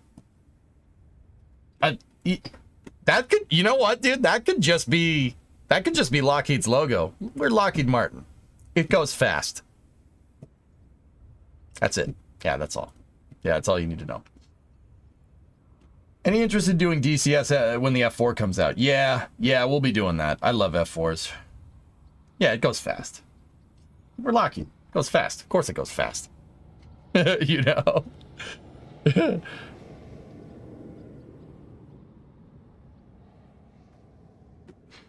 That's so cool. These pictures from Jack are fantastic, dude.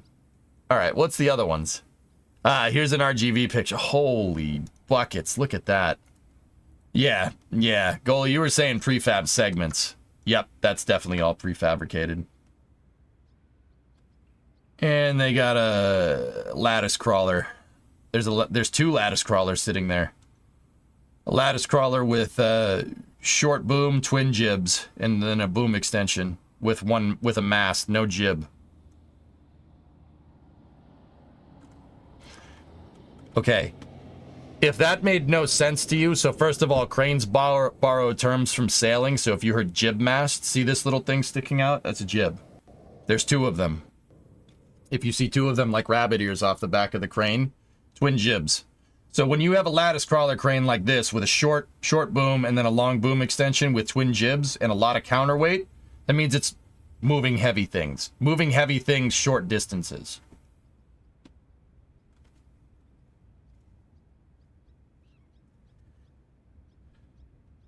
Yeah, this one over here is just a straight long boom with the mast. That's moving not so heavy things high up. The cranes are reconfigurable. They're like an erector set. You can just change them. That's what a lattice crane means. As opposed to a telescoping crane. If we go back and look at this RGV picture, right? There's a lattice crane right there. See? Lattice crane, twin jibs. I like the cut of those jibs. Yeah, that has a single jib. So that's designed for moving something pretty heavy, pretty high. This thing is designed for moving something pretty heavy, pretty far. Does that make sense? like reaching up over a parking garage, like what it's doing. What's the name you mentioned a while ago?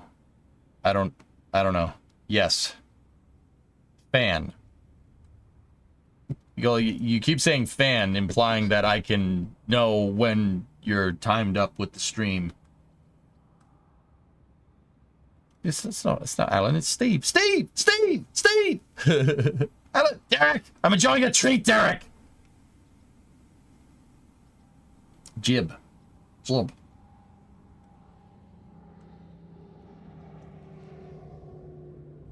Yeah, see, if you look, the lattice pieces are different colors. It looks like Skittles up in here. Because lattice cranes are interchangeable parts. You can just reconfigure them for 1,000 different freaking things.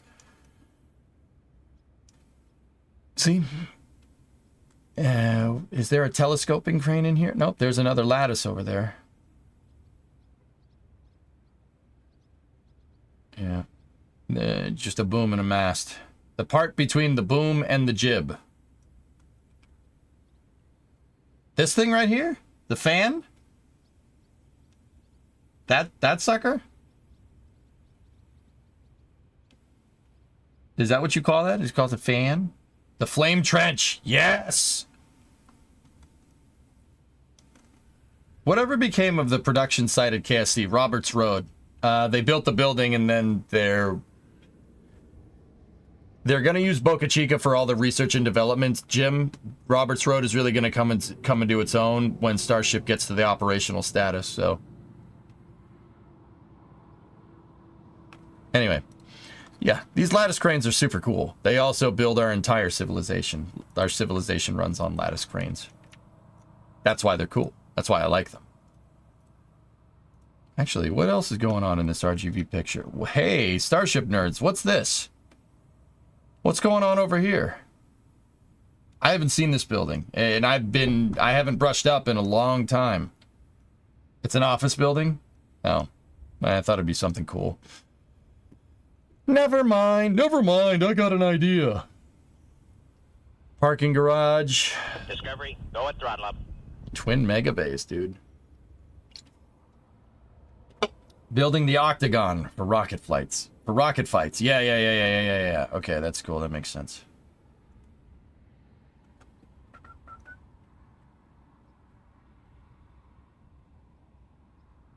That is a big building. Yep. Like I said, guys, right there is hopefully, Jeb willing, one of the first rocket facilities that's designed for mass production. We're not talking like one Starship rolling off the assembly line a day here, but I'm pretty sure, just from what I've heard Elon say in the past, is that he's trying to do this. Anybody here from Ypsilanti or Michigan? Ipsy? Anybody from there? You know, Willow Run? That's what he's trying to do. I'm pretty sure that's his bench test. That.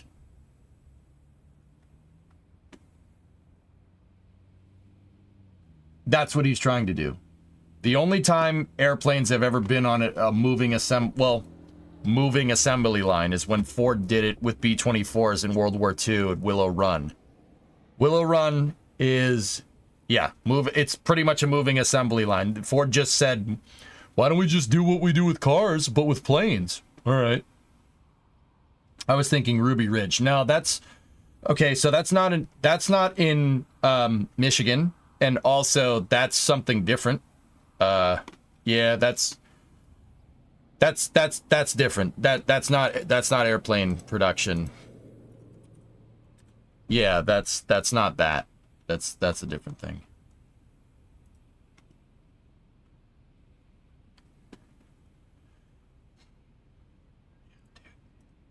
Actually, if you guys take a look at pictures of Willow Run, unfreaking believable, dude. Look, check this out. That's what we're looking at here. We're looking at this, but with spaceships. All right, this picture of Willow Run right here. So, check it out.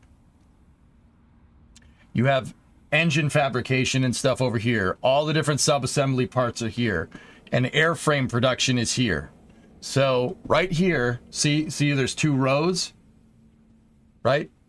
So basically raw materials get fed in right here. See the whole huge loading area right there?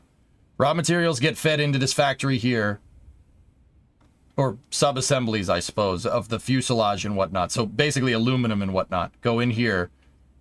A plain fuselage gets to here with wheels, turns around, and then has everything else outfitted. And then by the time it gets down here, planes roll out the end. See that extension right there? Yeah. There's a couple of final outfitting hangars right here. So planes would turn, 3 hangars right there. The hangars still exist if I'm remembering right. It is the closest thing you're going to get to a moving assembly line for airplanes. And like I said, Ford was cranking out these things basically once a week, which is absurd, even for a World War II bomber. Actually, I don't even know what was their production run. Hold on.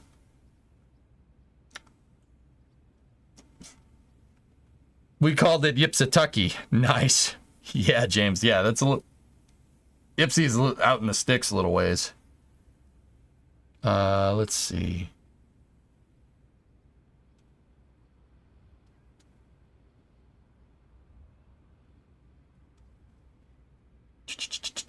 Yeah, Albert Kahn designed it. That guy was famous for designing automotive factories. Yeah, at least the building for it. I thought it was 1 per hour. Let me check, Avocado. I have to look. I thought it was once a day, but I could be wrong. Let's take a look.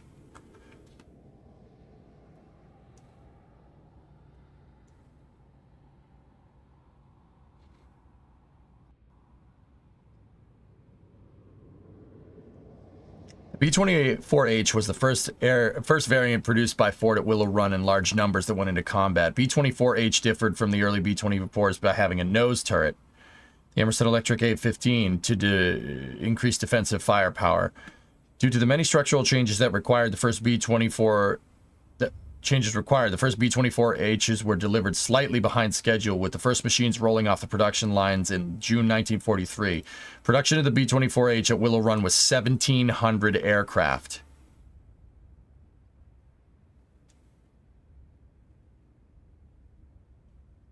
Upon the introduction of the B-24J, all 3 of the Liberator manufacturing plants converted to the production of this version. The B-24J incorporated a hydraulically driven tail turret and other defensive armor modifications in the nose of the aircraft. The bomber plant produced its first B-24J in April 1944, and 1,587 of those were made. So the plant opened in 1943 and stopped in 1945. And they produced... We're over 3,000 aircraft, easily over 3,000. B-24L was the first product of the new downsized Liberator production pool. 1,200 of those. Okay. All right. 1,200 of those. Ren! Tranquility Base here. The Eagle has landed. Roger, Tranquility. We copy on the ground. Bunch of guys turning blue down here. We're breathing again.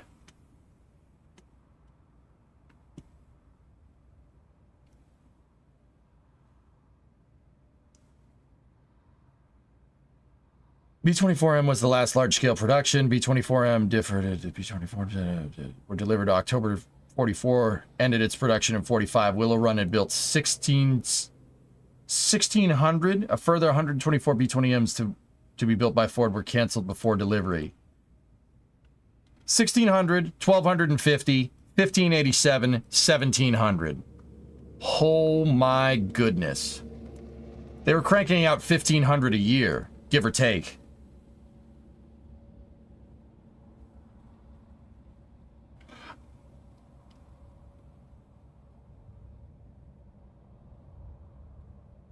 Ford Motor Company built one B-24 every 63 minutes. It is an hour. It is an... They were building... They were rolling one off of the assembly line every hour. That's insane. Now, okay, why do I think that Willow Run... Why do I think that Willow Run is what SpaceX is targeting for Starship production? Why would I think that? Well... In the Starship All Hands meeting from like a month ago, they basically Elon talked about production of starships and where they want to go with production of starships. And he talked about manufacturing all this. And he compared all the biggest and fastest runs of production aircraft around. And what he cited as the fastest was Willow Run. So if Star Factory is aiming, in Roberts Road, are aiming to do what Willow Run is doing, we're going to see a Starship roll off the assembly line. That means SpaceX's target. I think this is reasonable extrapolation. That means SpaceX's target production numbers are somewhere like the B-24, which is...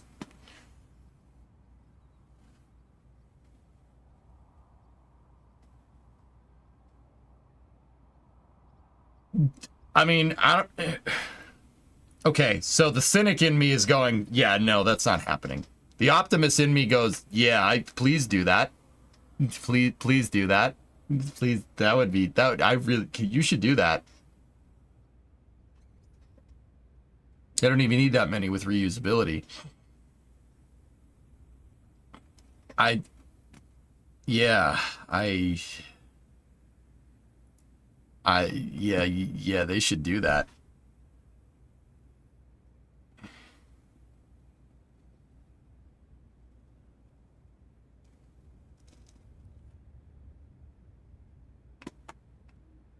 Discovery. An anonymous gifter gifted Lumprod a tier 2 sub. And Ren, you said, I got pizza, I just wanted to let you know. Oh, thanks, man. They'll need way more launch sites. So, like I said, guys, I think SpaceX talked about aircraft production in that all hands meeting, and they specifically, Elon himself specifically mentioned Willow Run. That's why I think that, well, if he talked a lot about Willow Run, he talked about the B-24. That tells me that that's what his production target is, because that's how that guy works. He said, yeah, we should do that. Yeah, I want to do that. It's funny because it's kind of like Henry Ford. Henry Ford was kind of this way too. Yeah, he's like, like 100 years ago, he's like, I want to make a car $1,000 so everybody can afford it, and I need a factory that's going to make 100,000 cars a year. And everyone's like, why do you need that? No one's ever going to do that. No one, homeboy, no one's going to buy a car. Why would they do that? They got horses. And he's like, just let me do this, all right? It sounds very familiar. You know, I want to make an electric vehicle that's $30,000 a pop, and I'm going to need to build a couple of new factories to get it done. We need to make it the best-selling car of all time. Dude, why are you going to do that? No one's gonna buy EV cars. No one's going to buy a mass-produced EV car. No one's going to do that. Elon, just hold on. It's true. I'm telling you, he's copying Henry Ford's playbook. Sorry to catch you as you're signing off. I'm not signing off. What are you talking about? The article on Wikipedia you read says that peak monthly production, Willow Run produced 428 B-24s with the highest production listed as 100 completed bombers flying away from Willow Run between April 24th and April 26th. By 1945, Ford produced 70% of the B-24s in 2 9-hour shifts. Yeah, Snake, he did. Yeah, it's kind of funny. And so did Elon, too. All right.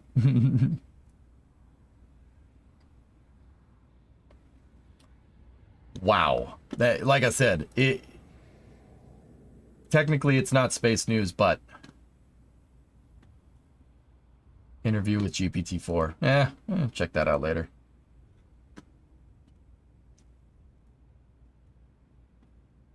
Interesting. Yeah, Willow Run was insane. The factory's been demolished. It's a factory isn't there anymore. What's there right now is a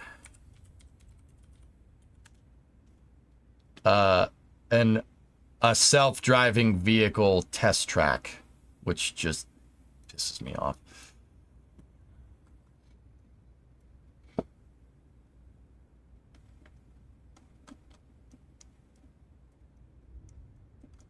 One of the checkout hangars is still there, and then the office building is still there. And that's where Willow Run was. The single greatest aviation production factory Or one of the graded. Yep. Yeah. Yeah. Self-driving autonomous vehicles, though. That's cool. Yeah, the airport's still there, but yeah, the airport's still there.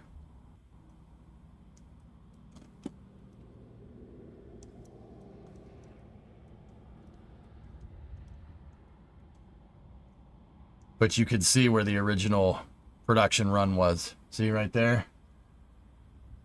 That's just upsetting. Yep. There it is. It was retooled. Ford sold it to, or didn't sell it. Ford didn't take the plant. They sold it, or the government sold it to Kaiser, and then Chevy bought Kaiser, and then that plant folded in 2008, which sucks. But, you know, an autonomous vehicle driving test track is cool too, I guess.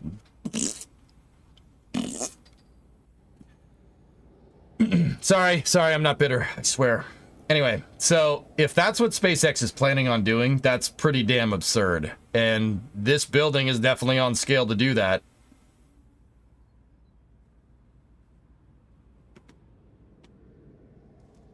Yeah, I like driving too, MP. Yeah, I'm not about that life.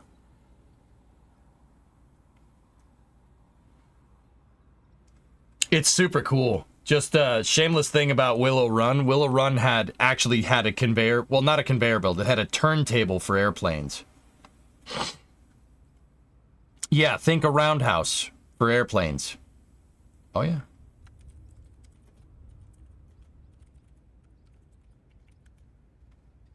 They ended up stopping using it because it was pretty useless, but really freaking cool. Really cool engineering thing. Because at the, let me see. There might be some pictures around of it somewhere. No, that's going to the... Oh, yep, there it is. Yeah, see? Turntable. See it? See the turntable? At the end of the production line, right, they had turntables. And those turntables, you know, the planes would go down the production line, right? And the turntable, actually, I think it was two parallel lines. Oh, no, they were turning planes around. I think at the end of the production line, they were turning, oh, wait. Hold up. Shut up. Holy shnikes. Yeah, the turntables were at the end. Look. Oh, dude.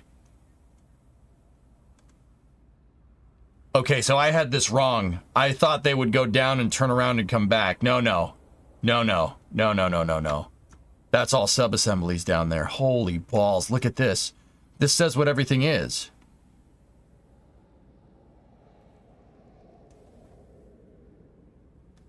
Wow, that's cool.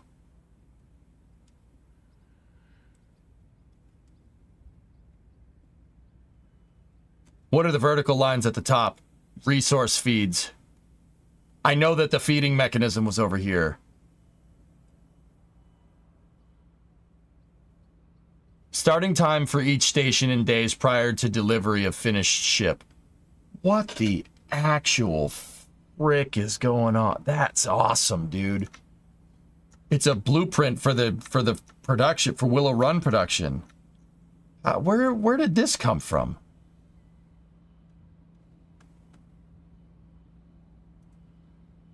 Oh, that's cool.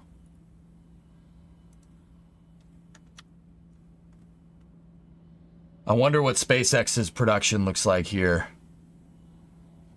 Now, Starship watchers, do we just see sub-assemblies come out here? Because obviously they got to stack them, right? They got to stack the ring segments, right? How does this all go together? What comes out of the gates here? Because we know that there are 3 long rows right here. So 1, 2, and 3.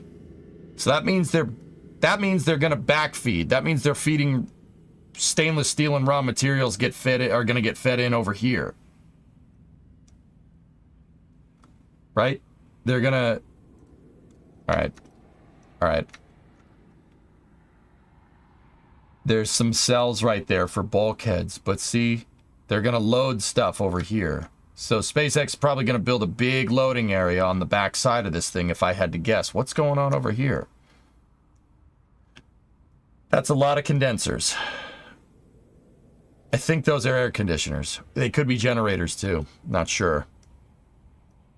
Wow. They also could be loading off the back too. Holy balls. This is a... Dude, I'm sorry. I'm geeking out because I haven't seen this operation in a little while. I haven't looked. We've been just doing other things. How large is that building? That's a 2-lane road right there, Dean.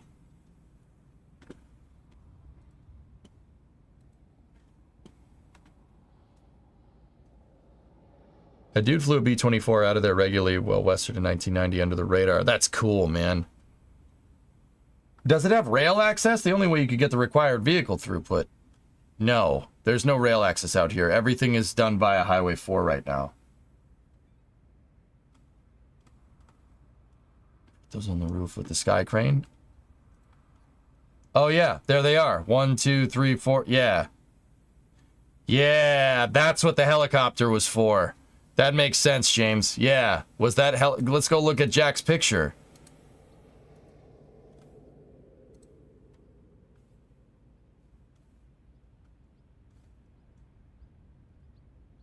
Does it show? Does he have any pictures of what the helicopter's moving?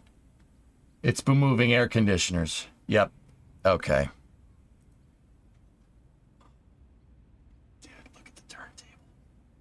So the planes would exit final production and go into checkout. They would roll to the end of the assembly line and then they'd turn them. Dude, I want to see this with Starship. I want to see Starship like that. Dude, I just want to see rows of starships coming down the assembly line. Is that bad? Is that bad? Yeah, see, they're staging all the air conditioners. That's what the Sky Crane was doing. He was picking these things up and putting them over here.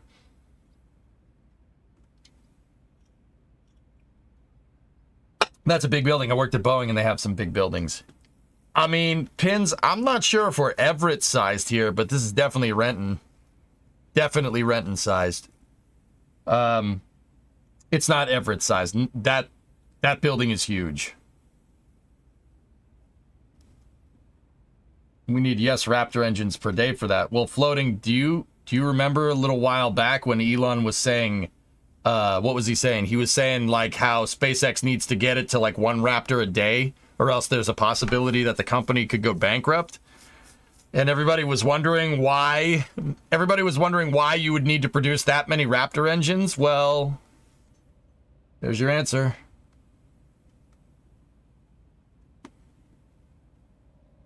That's absurd, dude.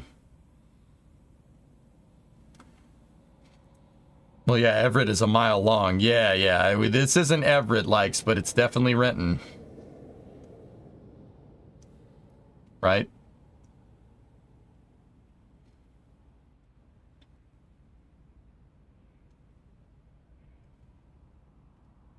It's crazy.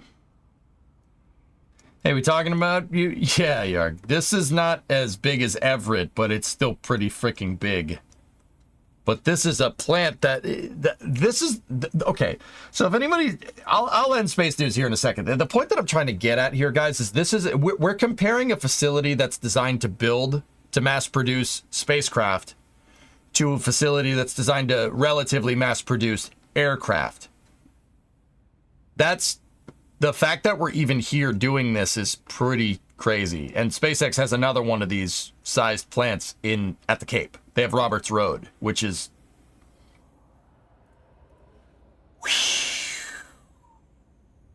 I'm telling you, man. SpaceX, Elon got into his head that he needs to do this. I don't know where or who said it to him, but he said it at the last all-hands meeting. He wants to... I'm telling you. Well, not thousands of starships. He probably said we need thousands of starships if we're going to colonize Mars. So what's the closest analog that we can find? And that would be Willow Run. 1 plane every 63 freaking minutes. They made 6,000 freaking planes over the course of 3 years. No, 43, 44, and 45. Yeah, 3 years. They made 6,000 planes, 4 different variants. That's ridiculous, man. You can see that there's a possible integration between Star Factory and Mega Bay 2. Eh?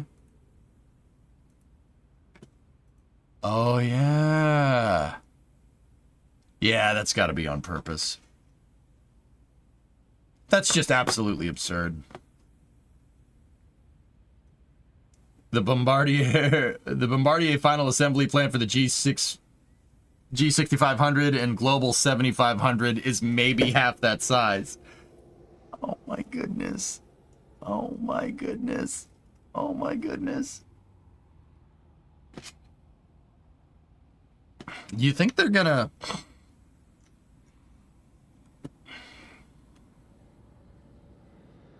Yeah, dude, they're probably moving rings right in here to stack.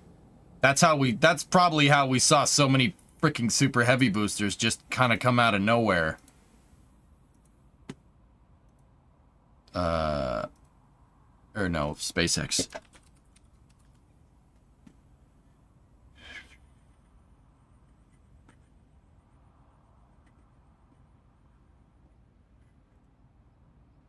Is this, hold on, that building right there with all the super heavies in it, or is it this one?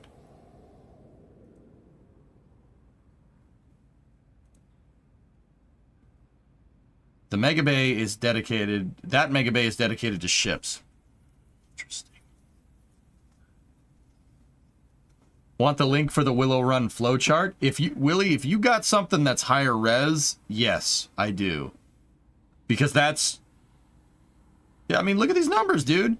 Starting time for each station in days prior to delivery of finished ship. Some of these are measured in hours. That's ridiculous, dude.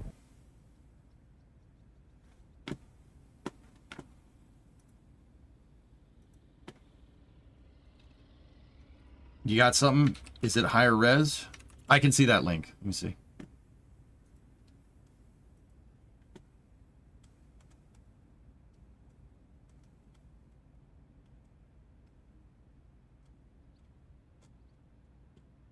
I thought it'd be in here somewhere.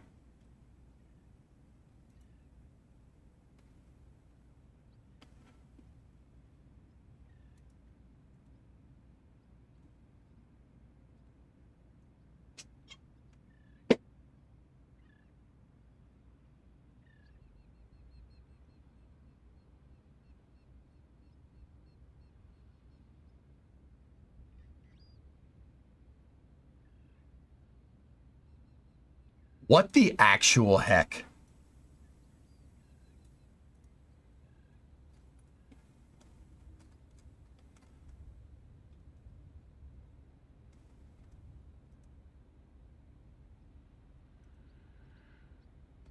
Dude.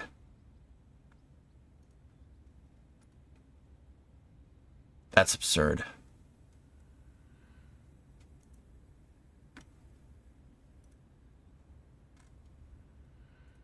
Made this image viewer. Yeah, see?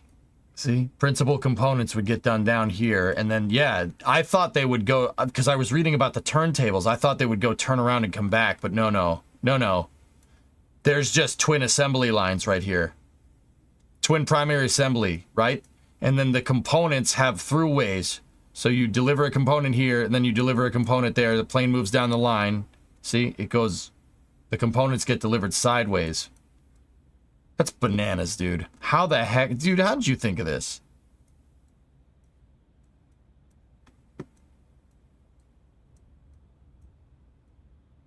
It's Factorio. It's straight Factorio in real life. Yeah, dude.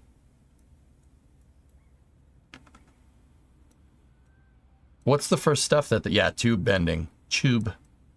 The nose bucket. Small parts, cowling. There's the presses.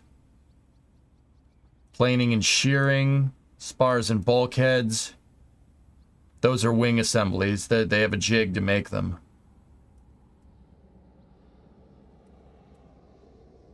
Crating and shipping. Horizontal, dude. Yeah. Fuselage components. Unfreaking real, dude. They want to do that with Starship. That's bananas to me. Bro, we need a Space Flightorio game. Imagine that game, but making rockets and colonizing the system. Space Flightorio. I mean, that's what Factorio basically kind of... That's the gist of Factorio. You're building a production line to make rockets. I can't believe that, dude.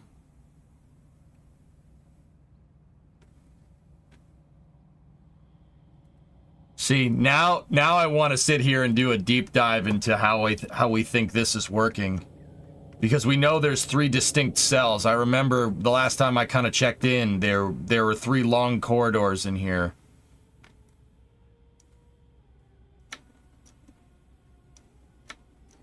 In this magical game that'll never exist.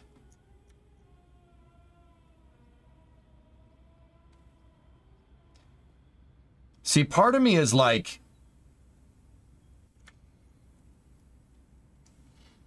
Part of me is like, don't you think it would have been better to have these feed into the back of these high bays so you can stack it and then roll the entire ship out the side? But I think SpaceX is just like, nah, we're going to use prefab buildings, roll the rings in, build them, and then roll the ship out.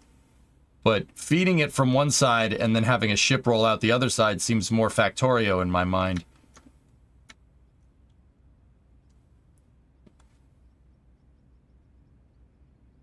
That dark brown lot behind the Star Factory is in a court case battle. This one right here?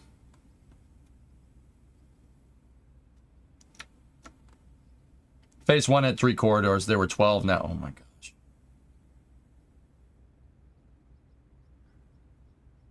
Is stacking just welding rings together and wiring? I mean, 415, you say it like that, but that's a little more complicated than what we're kind of letting on. But yeah, for the most part.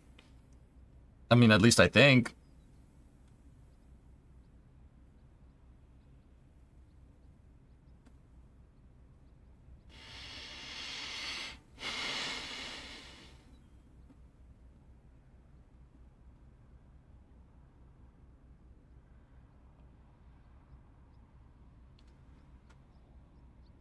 See, now what I'm doing is I'm like, huh.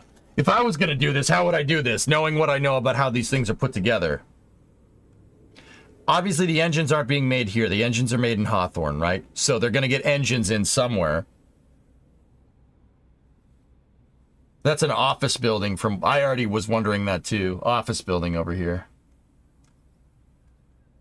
Yeah, if they built another bay, basically right, quote-unquote, across the street right here, and then leveled this, or just took this building and moved it there, and then...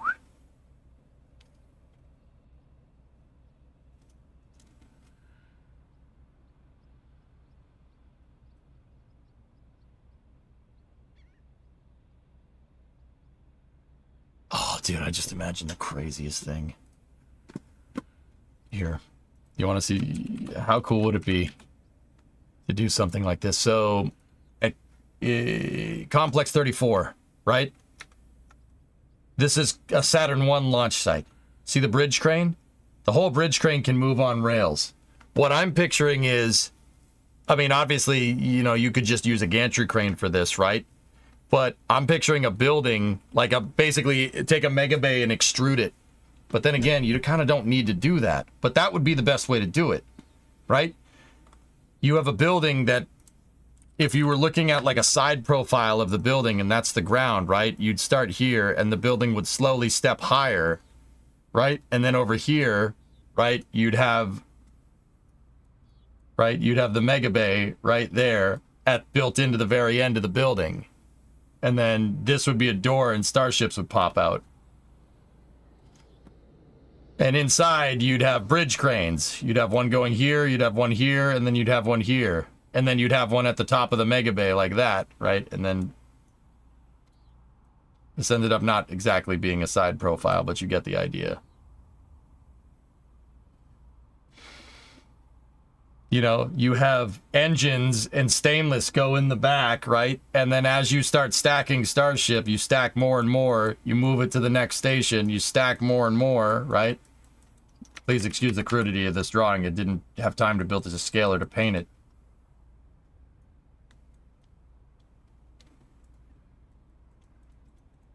right?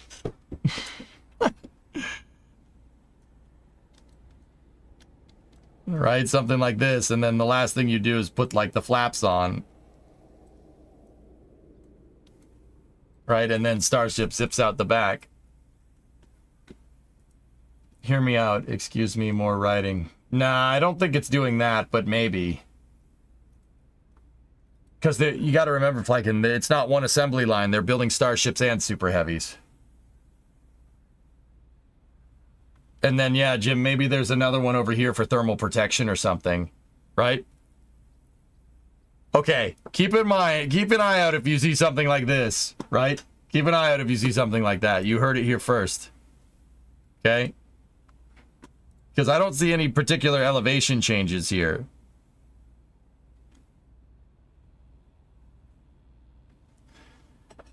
Maybe they built it due to land constraints. Willie, I think they built this the way that they did because they're trying to keep Starship production going while also building at the same time. We know that this was done in a bunch of different segments. Look, I mean, the roof's a couple of different colors, right? The nose cone hull is higher. Yeah. So my guess is that they have, each one of these is just making different barrel segments. So like one of them is making a thrust structure for Super Heavy. The other one's making a thrust structure for Starship. The other one is just making rings, right? And then the other one is producing like forward bulkheads and mid bulkheads and stuff. And then the parts pop out and then they just stack them over here. It's crazy, dude. Absolutely nuts. Just launch outside the door. The factory is facing the wrong direction to do that. How crazy would it be to actually, if there was like a tower and an OLM just on the end, just... Dude, you could... Dude, you know what, man? I'm telling you. I think they're trying to do something like that, you know? Like, how crazy would it be? Mega Bay? The Mega Bay is just like right next to the OLM and the tower, so the Mega Bay is right here, faces this way if you're looking at it from top down. The OLM's right here, tower's right here. You roll it out of the Mega Base, chopsticks pick it up, put it right on there. I mean, it's got to be... You'd need some type of crazy deflector, right? But then again, Starships can be moved on SPMTs. They were designed that way from the start, so... Ridiculous, dude. Not hard to cut a hole in the wall. Yeah. That's crazy. Anyway, good space news segment, dudes. I'm gonna jump back into Manor Lords. That was fun. I want to get back to doing more space news, if that's cool. If you guys are cool with that, I'm pretty sure you are. Only problem at that point is the people nearby. Yeah, we might need a taxiway, Fish, right? Little taxiway. I mean, Willow Run's runways were not near the production exit. They weren't close. Like, they had to taxi the plane to the runway.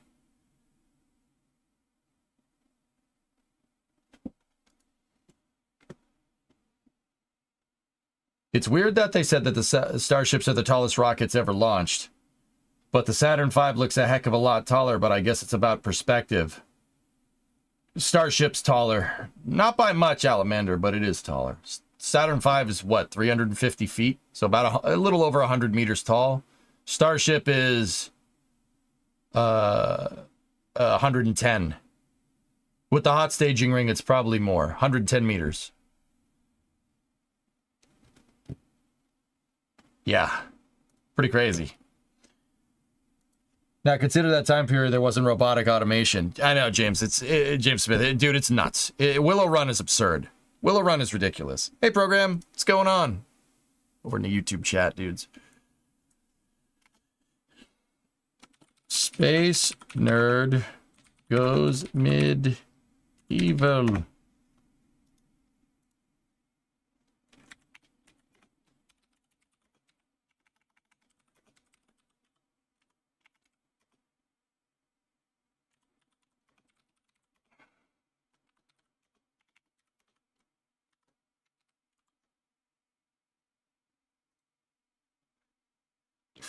All right, I'm switching over the YouTube title. I'm going to put us on the title screen here. So if someone's